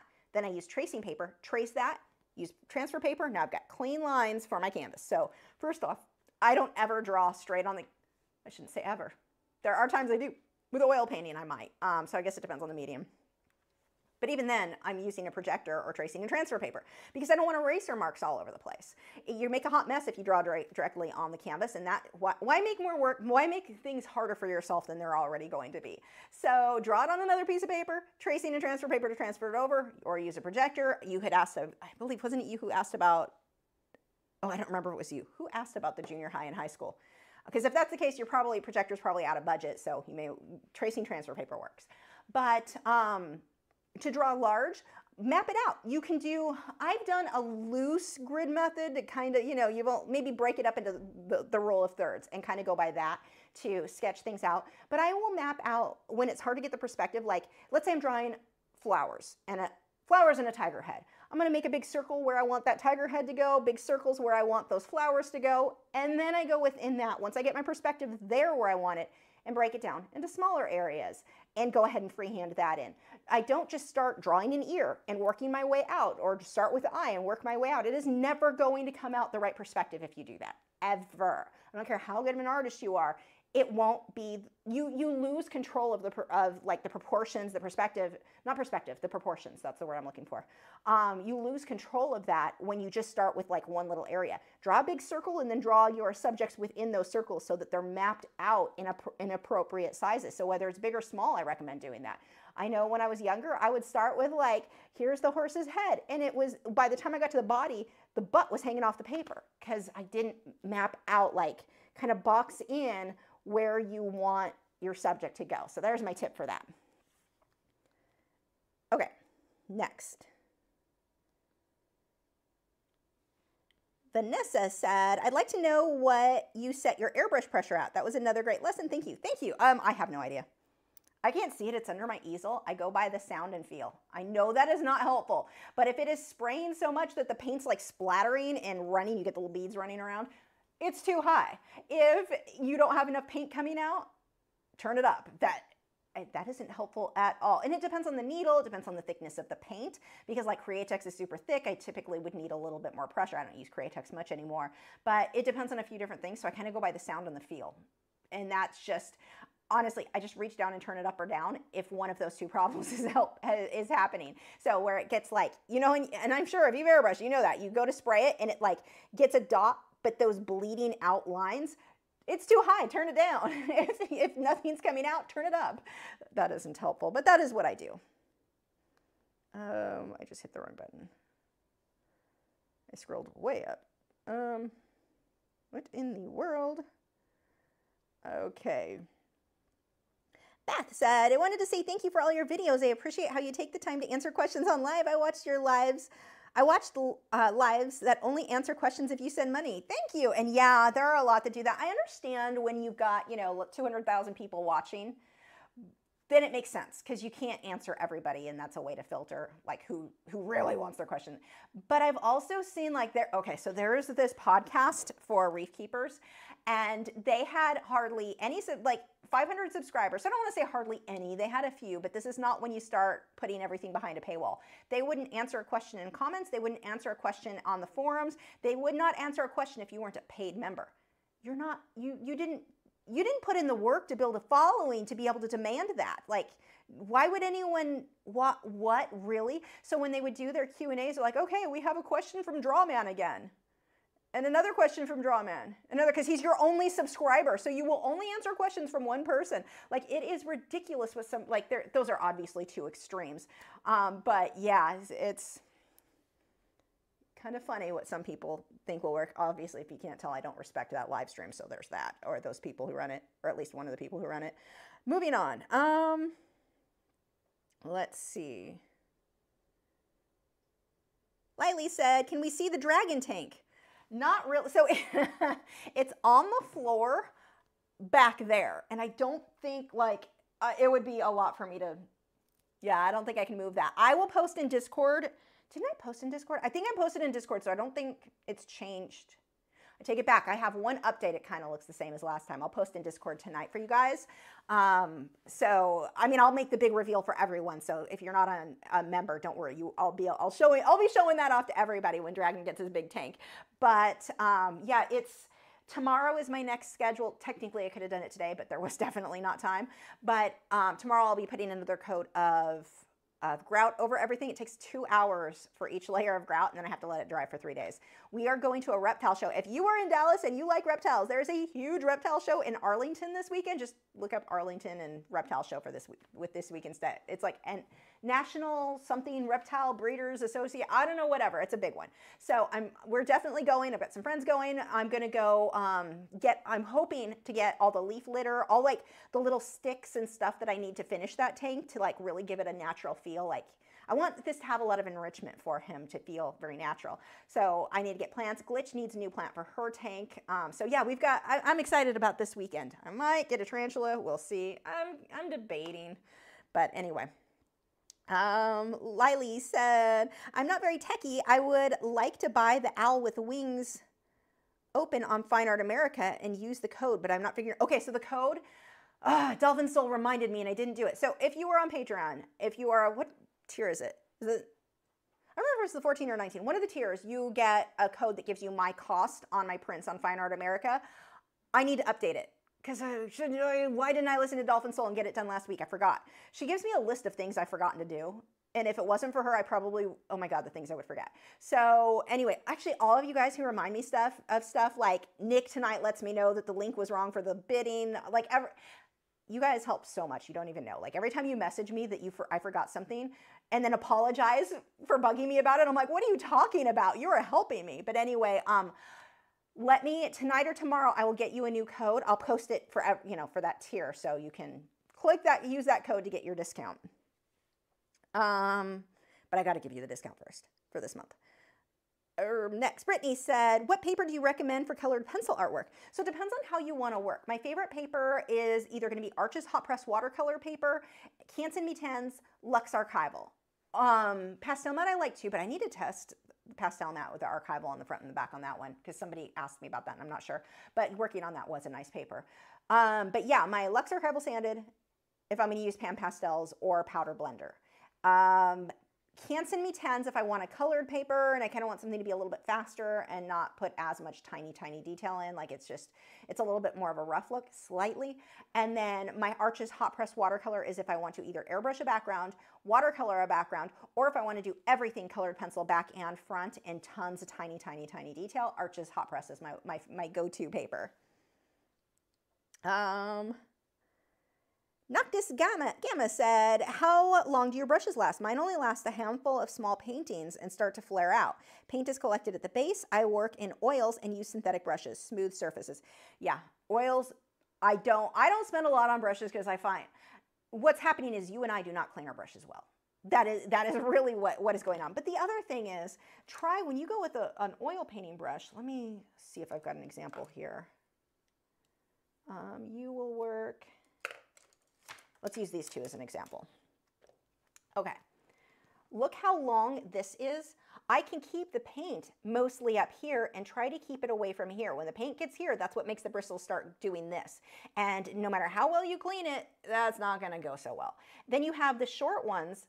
You can't just paint up here. It is going to get all in there no matter what. The shorter bristle brushes, especially with oils, are not going to last as long. You want something that's a bit longer for sure in order to get your brushes lasting longer.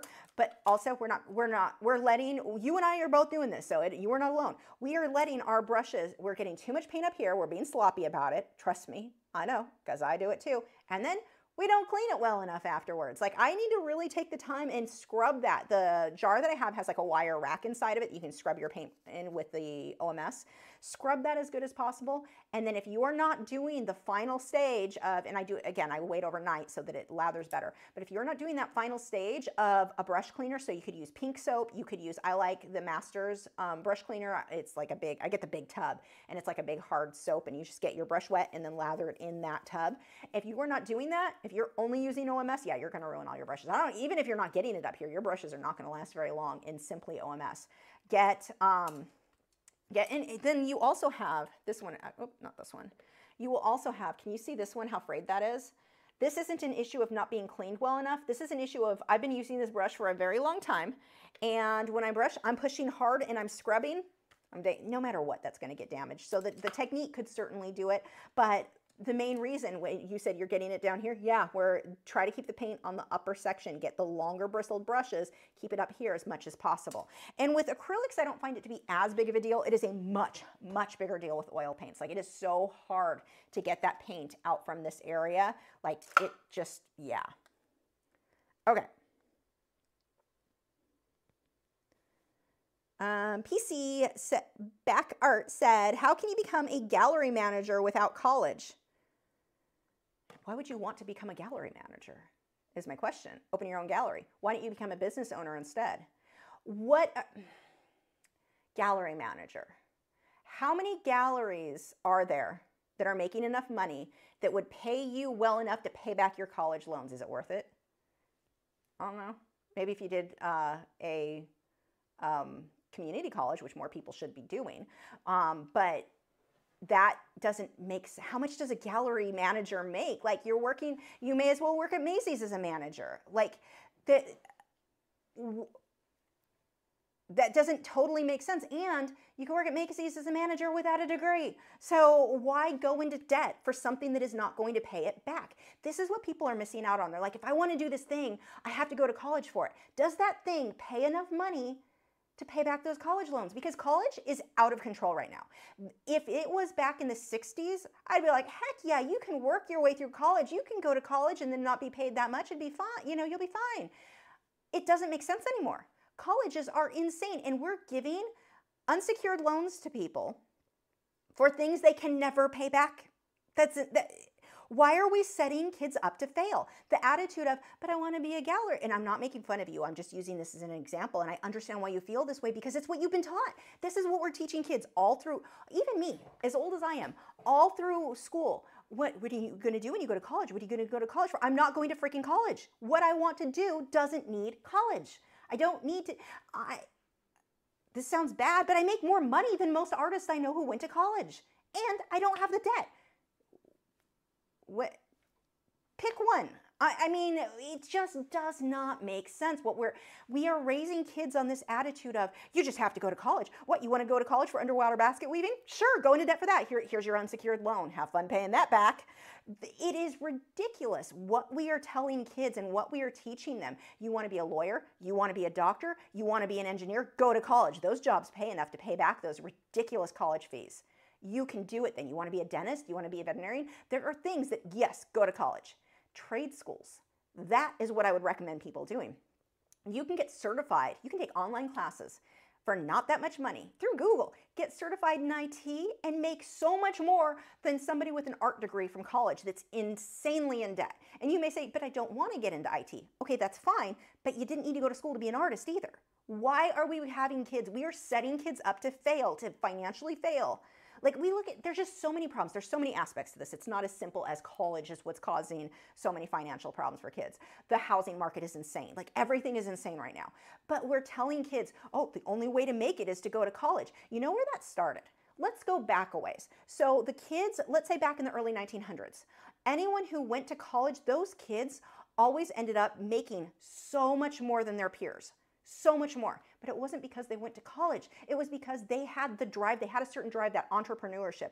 This was the type of person who was going to college, or they were already set with parents, but it also didn't cost what it costs now. Right now, we're telling every single kid, everyone, oh, you just go to college.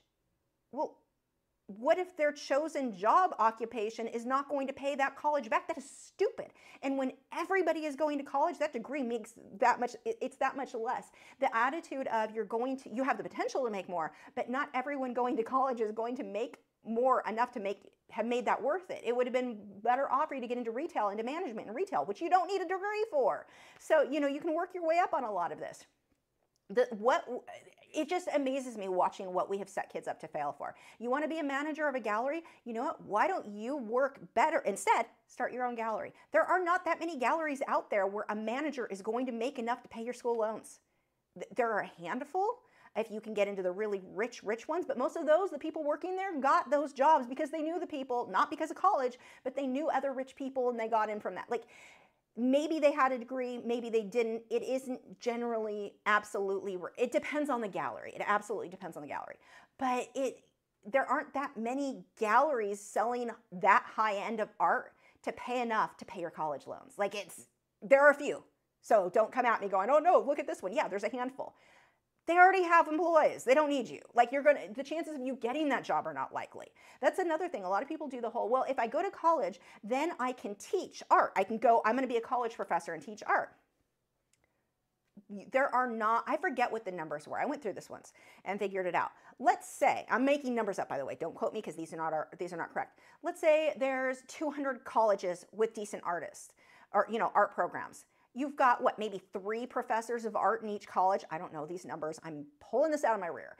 Let's say you've got 300 colleges, there's not that many professor positions open, considering almost everyone who goes to college that I've met, like students, they're like, well, I'll just be a professor in college. You're not going to get the job. Those people don't give up those jobs. Like, that is very, can it happen? Don't, work for your dreams. You're just as likely to be a rock star. I mean, work for your dreams, I guess. Go for what you want, but be realistic. Was it worth going into debt? Was that really what you wanted to do? Or if you're using that as your backup plan, because that's what it was. The students that I've talked to that were like, I'm going to go to school and that'll be my backup plan. That's not a good backup plan. Your backup plan is working at Kroger's at this point, because your backup plan to be a college professor, yeah, that's not a backup plan, because the chances, even if that's your main goal, your main rock star dream, the chances of getting that are very difficult. Can it happen? Sure. In a good college, the better the college, the less likely it is for you to get that position, obviously, which, again, you're not getting paid as much. Is it going to pay back your student loans? Like, we're not thinking of the big picture. We have been taught just simply go to college. You graduate high school, you jump into college. That's stupid. I'm sorry, it is stupid. Unless you're going for a position that has the potential to pay back that college loan. Like, why are we doing this to kids? It is so frustrating to see how badly we have screwed kids. From the time back in the 90s, that's what I was, you're going to go to college. But when college from my age was not anywhere near what you guys now are having to deal with. Like, you are being ripped off so badly and lied to. It's a crappy, it's a scam almost of getting you in debt so that they can make money. They don't care what you go in there for. They're not going to give you good advice. Yeah, no, maybe art isn't the thing. If you're having to go this far into debt, you're not going to be able to pay this loan back. They don't care. It's unsecured. They're getting their money. The government's going to pay it. They don't care. Such bad advice is given to kids. Tech schools are so much better if you're looking for that sort of thing. But anyway, that is my rant, because it is so frustrating to see how badly we have effed up kids, their futures, because we insisted, you're going to go to college. Well, don't you want to be a manager of an art gallery? Why do you want to be a manager of an art gallery? Why? I don't know why that would be a dream over being a manager at Macy's. One of these things you don't need to get a thing for, but the pay is going to be the same. Like, it's bizarre. It is bizarre what we have done to kids. Anyway, thank you, by the way. I know I sound like I'm ranting at you. It's not at you. It's at the system and what it's doing to kids these days. Like, what it is doing, putting them into debt, starting their lives out. They're too young to understand what that debt is going to mean in the future. Their inability to buy a house, their inability to make choices in their lives that could make their life better, because they're like, no, I'm broke. I've got to pay this bill. I've got to pay this debt back. That is not, oh, it's so frustrating. But anyway, thank you for the question, because I think that was great. And, you know, there we go for my rant. Hat Trick Farm said, hi Lisa, I wanted to bid on this painting tonight, but I'm locked out of my account again. Make a new account or refresh, log out and log back in. I don't have another answer on that. When it says locked out, I don't know what that means. I'm sorry. Do you have more information on that? Python said, were you a child art prodigy? I definitely wasn't. In grade 6, I just kind of stopped trying in elementary art class. I started drawing, tried oils. Perfect practice makes progress. I was not a prodigy at all. Like, 3rd grade, I was drawing horses and a rainbow all the time and a little waterfall. My horses looked like hot dogs on sticks. Like, their body was a little sausage on sticks. It was no better than my friends. Although I remember my friends like telling me what a good job I did, because they were really nice. But it was, it was not. It was hilarious. I was no child art prodigy. I started getting, I was always sick as a kid, but that was getting worse and worse as a teenager, and then dealing with depression and all of that. So art was what I did. That is what, other kids are playing softball and sports. I was all sickly and depressed. I drew. And you draw enough, you're going to get better. So, and I really wanted, so I grew up poor, and I wanted, and that is not a poor me, oh my God. I'm actually grateful for how I grew up, because let me tell you, it makes you appreciate the fact that I can buy curtains and not a bed sheet stuck on the wall. But it's the little things. So anyway, my friends all had cool posters of like sharks and tigers on their walls. We were like in elementary school, so that was cool. We thought it was cool. Maybe we were just dorks, but I wanted that. I loved animals. I wanted that. I couldn't afford it. And so I started drawing. My mom, the one thing, even though we were broke, my mom always made sure I had art supplies. They weren't like good art supplies, but I had something to draw or color all the time. I might be drawing on the back of a paper bag from the grocery store, but I had something to draw on. She always had something for me. She would save boxes from work. Where she worked as a receptionist, or back then we called it secretary, but the waste paper, so it always would have the logo, but something went wrong on the print. She would save those for me, the manager let her take them home for me so I could draw on the back. Like these sorts of things. And I got to where I wanted things on my wall, so I started trying harder and harder to make it better and better so I could hang it on my wall and be proud of myself. But that's really where that started, is I wanted my own art. And today, even, it's actually a video I'm working on right now, it's still what I do. I can't afford, like Christian Lassen, his paintings go for like $300,000. Well, they did in the early 2000s. I don't know now, because meth is one heck of a drug apparently, but I don't know that he does anything or sells anything anymore, but that's what they were going for.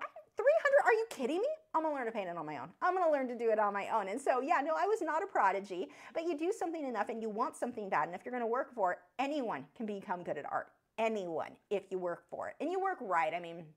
If you're sticking to lessons for beginners, there are a lot, the paint and sip type lessons. They're fun. Do those. But you're not going to get better because of them either. So those are not going to get you anywhere. But when you keep challenging yourself, you keep trying things that are harder, you absolutely will get better. Anyone can. Definitely no prodigy here. Let's see. Deborah said, I wanted to say, love all your videos. Very informational and motivating. Glad I found you to help on my artist journey. Oh, that's awesome. Oh, that gave me goosebumps. Python said, I remember I drew fat stick men in grade 5. I'm Canadian, so drawing the Canadian flag is always a struggle. In grade 4, I literally drew a triangle for the maple leaf. I didn't try. Oh my gosh, yeah, well, no. If we wanted to go accurately, like when we wanted to do the American flag, we just put dots where the stars go, but trying to draw 50 stars, that wasn't fun either. Like, that didn't all look good. The straight lines were easy. That's funny though. Okay, what are we at?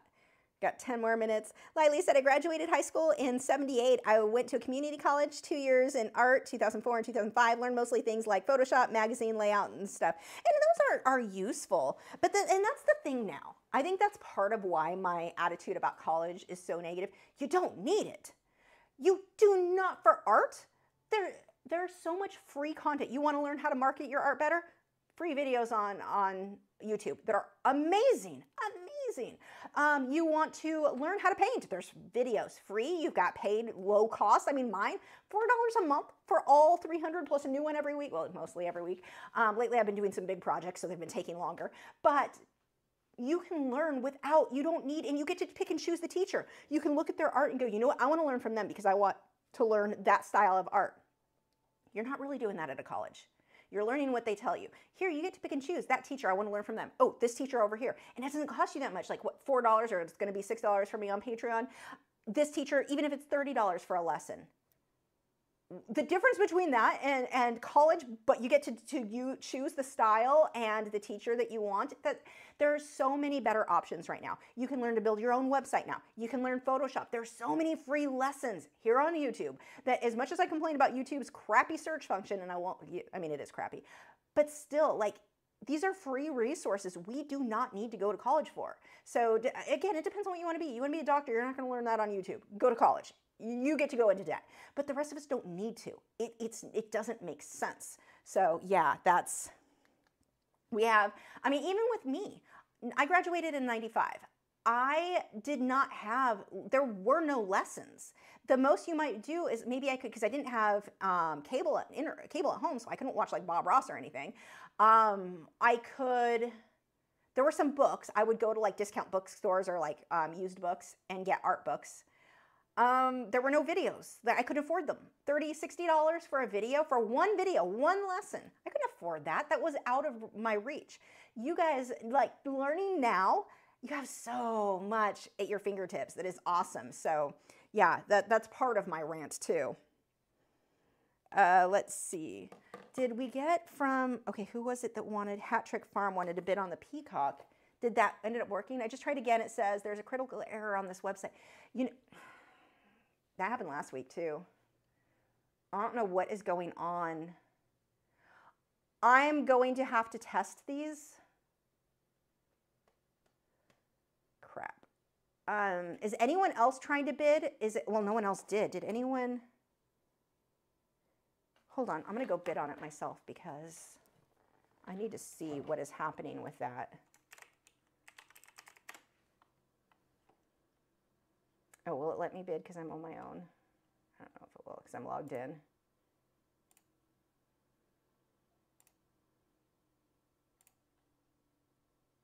No, it worked.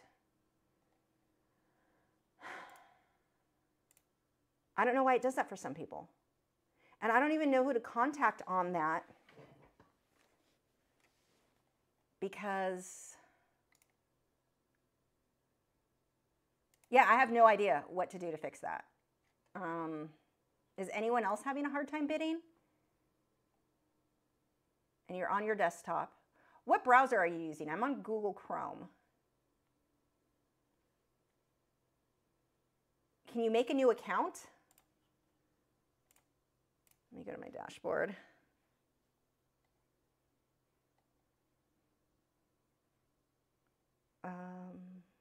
Users.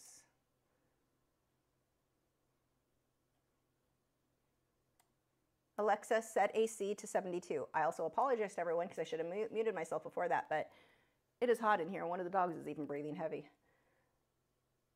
And I don't even think it picked it up. Hold on.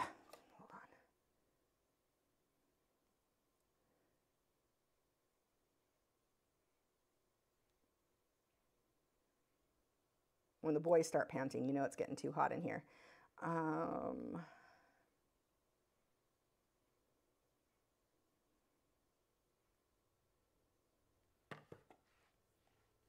I'm looking at the accounts, or I'm trying to right now.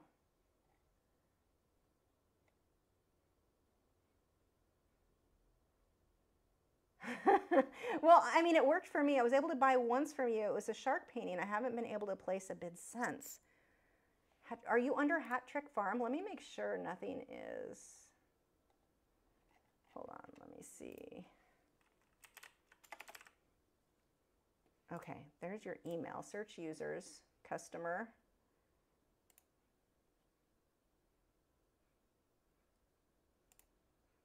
Role as customer. I could send you a password reset, I guess.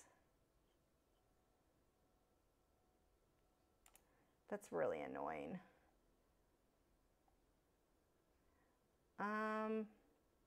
You know what? If no one has bid by now, let's do this. I'm going to end the auction and message me after, and I'll give it to you for 65. This is too, you are going to love this. Like when you see what this looks like at $65, like I cannot believe this is selling for, if I sold this on my own, I would probably be 150-ish if I listed it on my site. Like you are going to love this. Let me, hold on, let me end this. I'm excited for you though. Like I'm excited because I'm like, dang, you got a deal.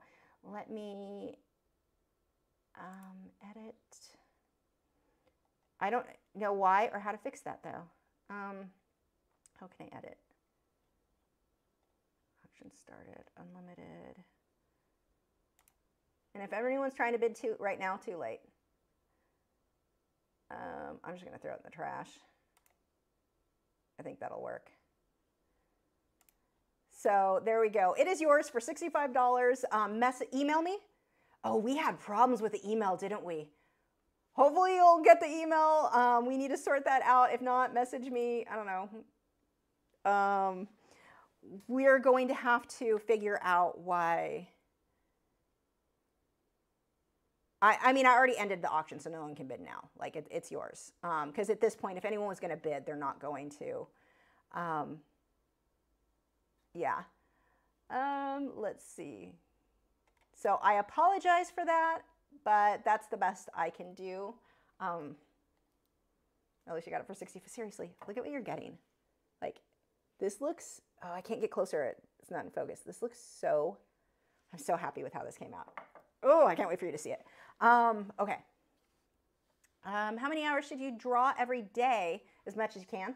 I mean, it's up to you. What do you, if that, I don't want to say 2 hours every day, because some people are going to be like, well, I can't do that. I'm out. No, if it looks like 10 minutes for you, then it's 10 minutes for you. If you can manage, the more the better, obviously, with anything that you want to get better at.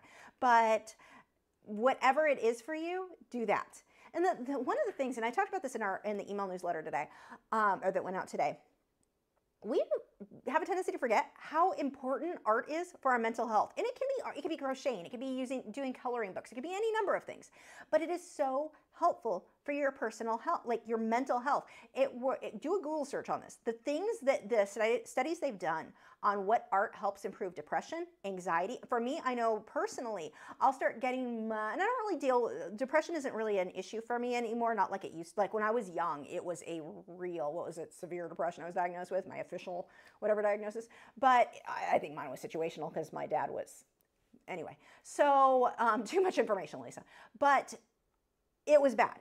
But art was like, that's what saved me. That's what kept me going. And so I know what a difference that makes. But people suffering from anxiety, people suffering from depression, the cancer patients, their pain lessened when they spent more time painting and drawing. And I find that because I deal with a lot of pain myself with arthritis in my back. It's arthritis I've had since I was 19. So, well, actually, it really started when I was like 16, but 19 is when it started getting worse. But anyway. That gets so bad in my wrist and everywhere else where it is angry. I'm always uncomfortable. I'm always in pain. But when you start painting, you just get in the zone, and it's like, it's not that the pain's not there. It's that I'm not focused on it. And it makes it much easier to deal with and to tolerate. I mean, you'll see me get wiggly at the end of a live stream. My back's actually not too bad today. But yeah, the longer I go without painting, if I go too many days without painting and drawing, you just really start feeling met. And I noticed this, I'm a violin, I used to play in a band, the electric violin. And as much as I love playing, I noticed when I spent too much time playing violin, like I don't know, there was just something about painting and drawing. If I didn't, I got to where I started bringing my drawings with me to practice because I'd start getting depressed again. I'd start feeling just that down and kind of like, meh, not super depressed, but just meh. And when I get a painting going, and it's like instantly, I just feel so much better once I get going. Not instantly, but I mean, you know, spend a day drawing or painting and getting back to it. It really makes a big, big difference for our mental health. We need to paint and draw more, and you don't even have to be good. You get all of the mental benefits of art therapy. You don't have to be good. Your first time touching a paintbrush is fine. You can paint with your feet. It doesn't matter. It can look terrible, but you get the mental health benefits of painting and drawing. It's something that we just want to put the time into. So even if that's 10 minutes for you, that's 10 minutes, but the longer you have to spend on it, the better for sure. Now take breaks. Your eyes need breaks. You can start getting, if you start running into a thing where you're like, oh, I messed this up. Oh, I messed this up. Everything's getting messed up. Take a break. Walk away. Come back an hour later if you've got time. But yeah, no, it's really, really good for you for so many health reasons. Like there's just so many benefits. You don't need to go to an art therapy class. You just need to pick up your paintbrush, your pencil, and work. Doodle. Doodle. You can work in a coloring book. That helps a lot of people with anxiety. Coloring books are amazing. Those of you who have, actually, I need to do a lesson on this. I want to do one showing you how you can, my coloring pages for the $14 and up tier. I want to show you how you can use those, print those on watercolor paper and do like watercolor or Inktense over them, just for fun. You're making some amazing, you know, piece of art. You're doing something for fun that's just enjoyable without any stress, with just, let's have some fun. But it does so much for your mental health, like so much. I'm telling you firsthand. But yeah, so that is as much time as you have. That is it. So anyway, for Hat Trick Farm, oh good, I've got your email. The email that my account is on. Yeah, I don't know, but I will send you the. Go and got locked, so we did the Gmail and that's locked again. Oh no, that may be why. I don't know. It may be as simple as starting a new account when it starts doing that. I don't know, but anyway, we'll get that sorted. I'll email you later. I'll send you a PayPal invoice for that. So, oh my gosh, I can't wait for you to see this. I need to sign it, but man, does this look good. Even those of you, when I take the photo for you guys to see tomorrow, like, man, does that look good. Anyway, and he gets to go live with the shark. So that is it. It is 10:01. We are done for the night. Thank you guys so much for joining and working with me on my bad camera angle and forgetting to do stuff. And make sure to check out the moderators. Their channels are listed in the video description. They help me so much. I don't know what we're doing next week. I need to figure that out. I'll have to think of something. And I will post over on Discord a photo of the bearded dragon tank. So far, it's not gotten super far, but oh, kind of it has. But it looks the same as last update. So anyway, I'll see you guys next week. I'm forgetting something and I have no idea what it is. I don't know. It's probably important. Usually is. And I don't remember. If you want to learn to paint and draw, but you don't have any experience or your drawing skills aren't that good, join over 1,100 students and follow along with over 300 painting and drawing lessons. There are over 675 hours worth of lessons and new ones every week, just waiting to turn you into a master. The great thing about these classes are that you get to do them from your own home in your own time. If you're taking in-person classes, often it's very hard where you're either falling behind, you're trying to rush to keep up with other students, or you're working faster than the other students waiting for them to catch up to you. With my classes, there is no time limit. You can work at your own pace, whatever feels comfortable for you. Join before October and you will lock in my 2014 prices. That gives you all of these lessons for as little as $4 a month, plus bonus content to help you master your medium.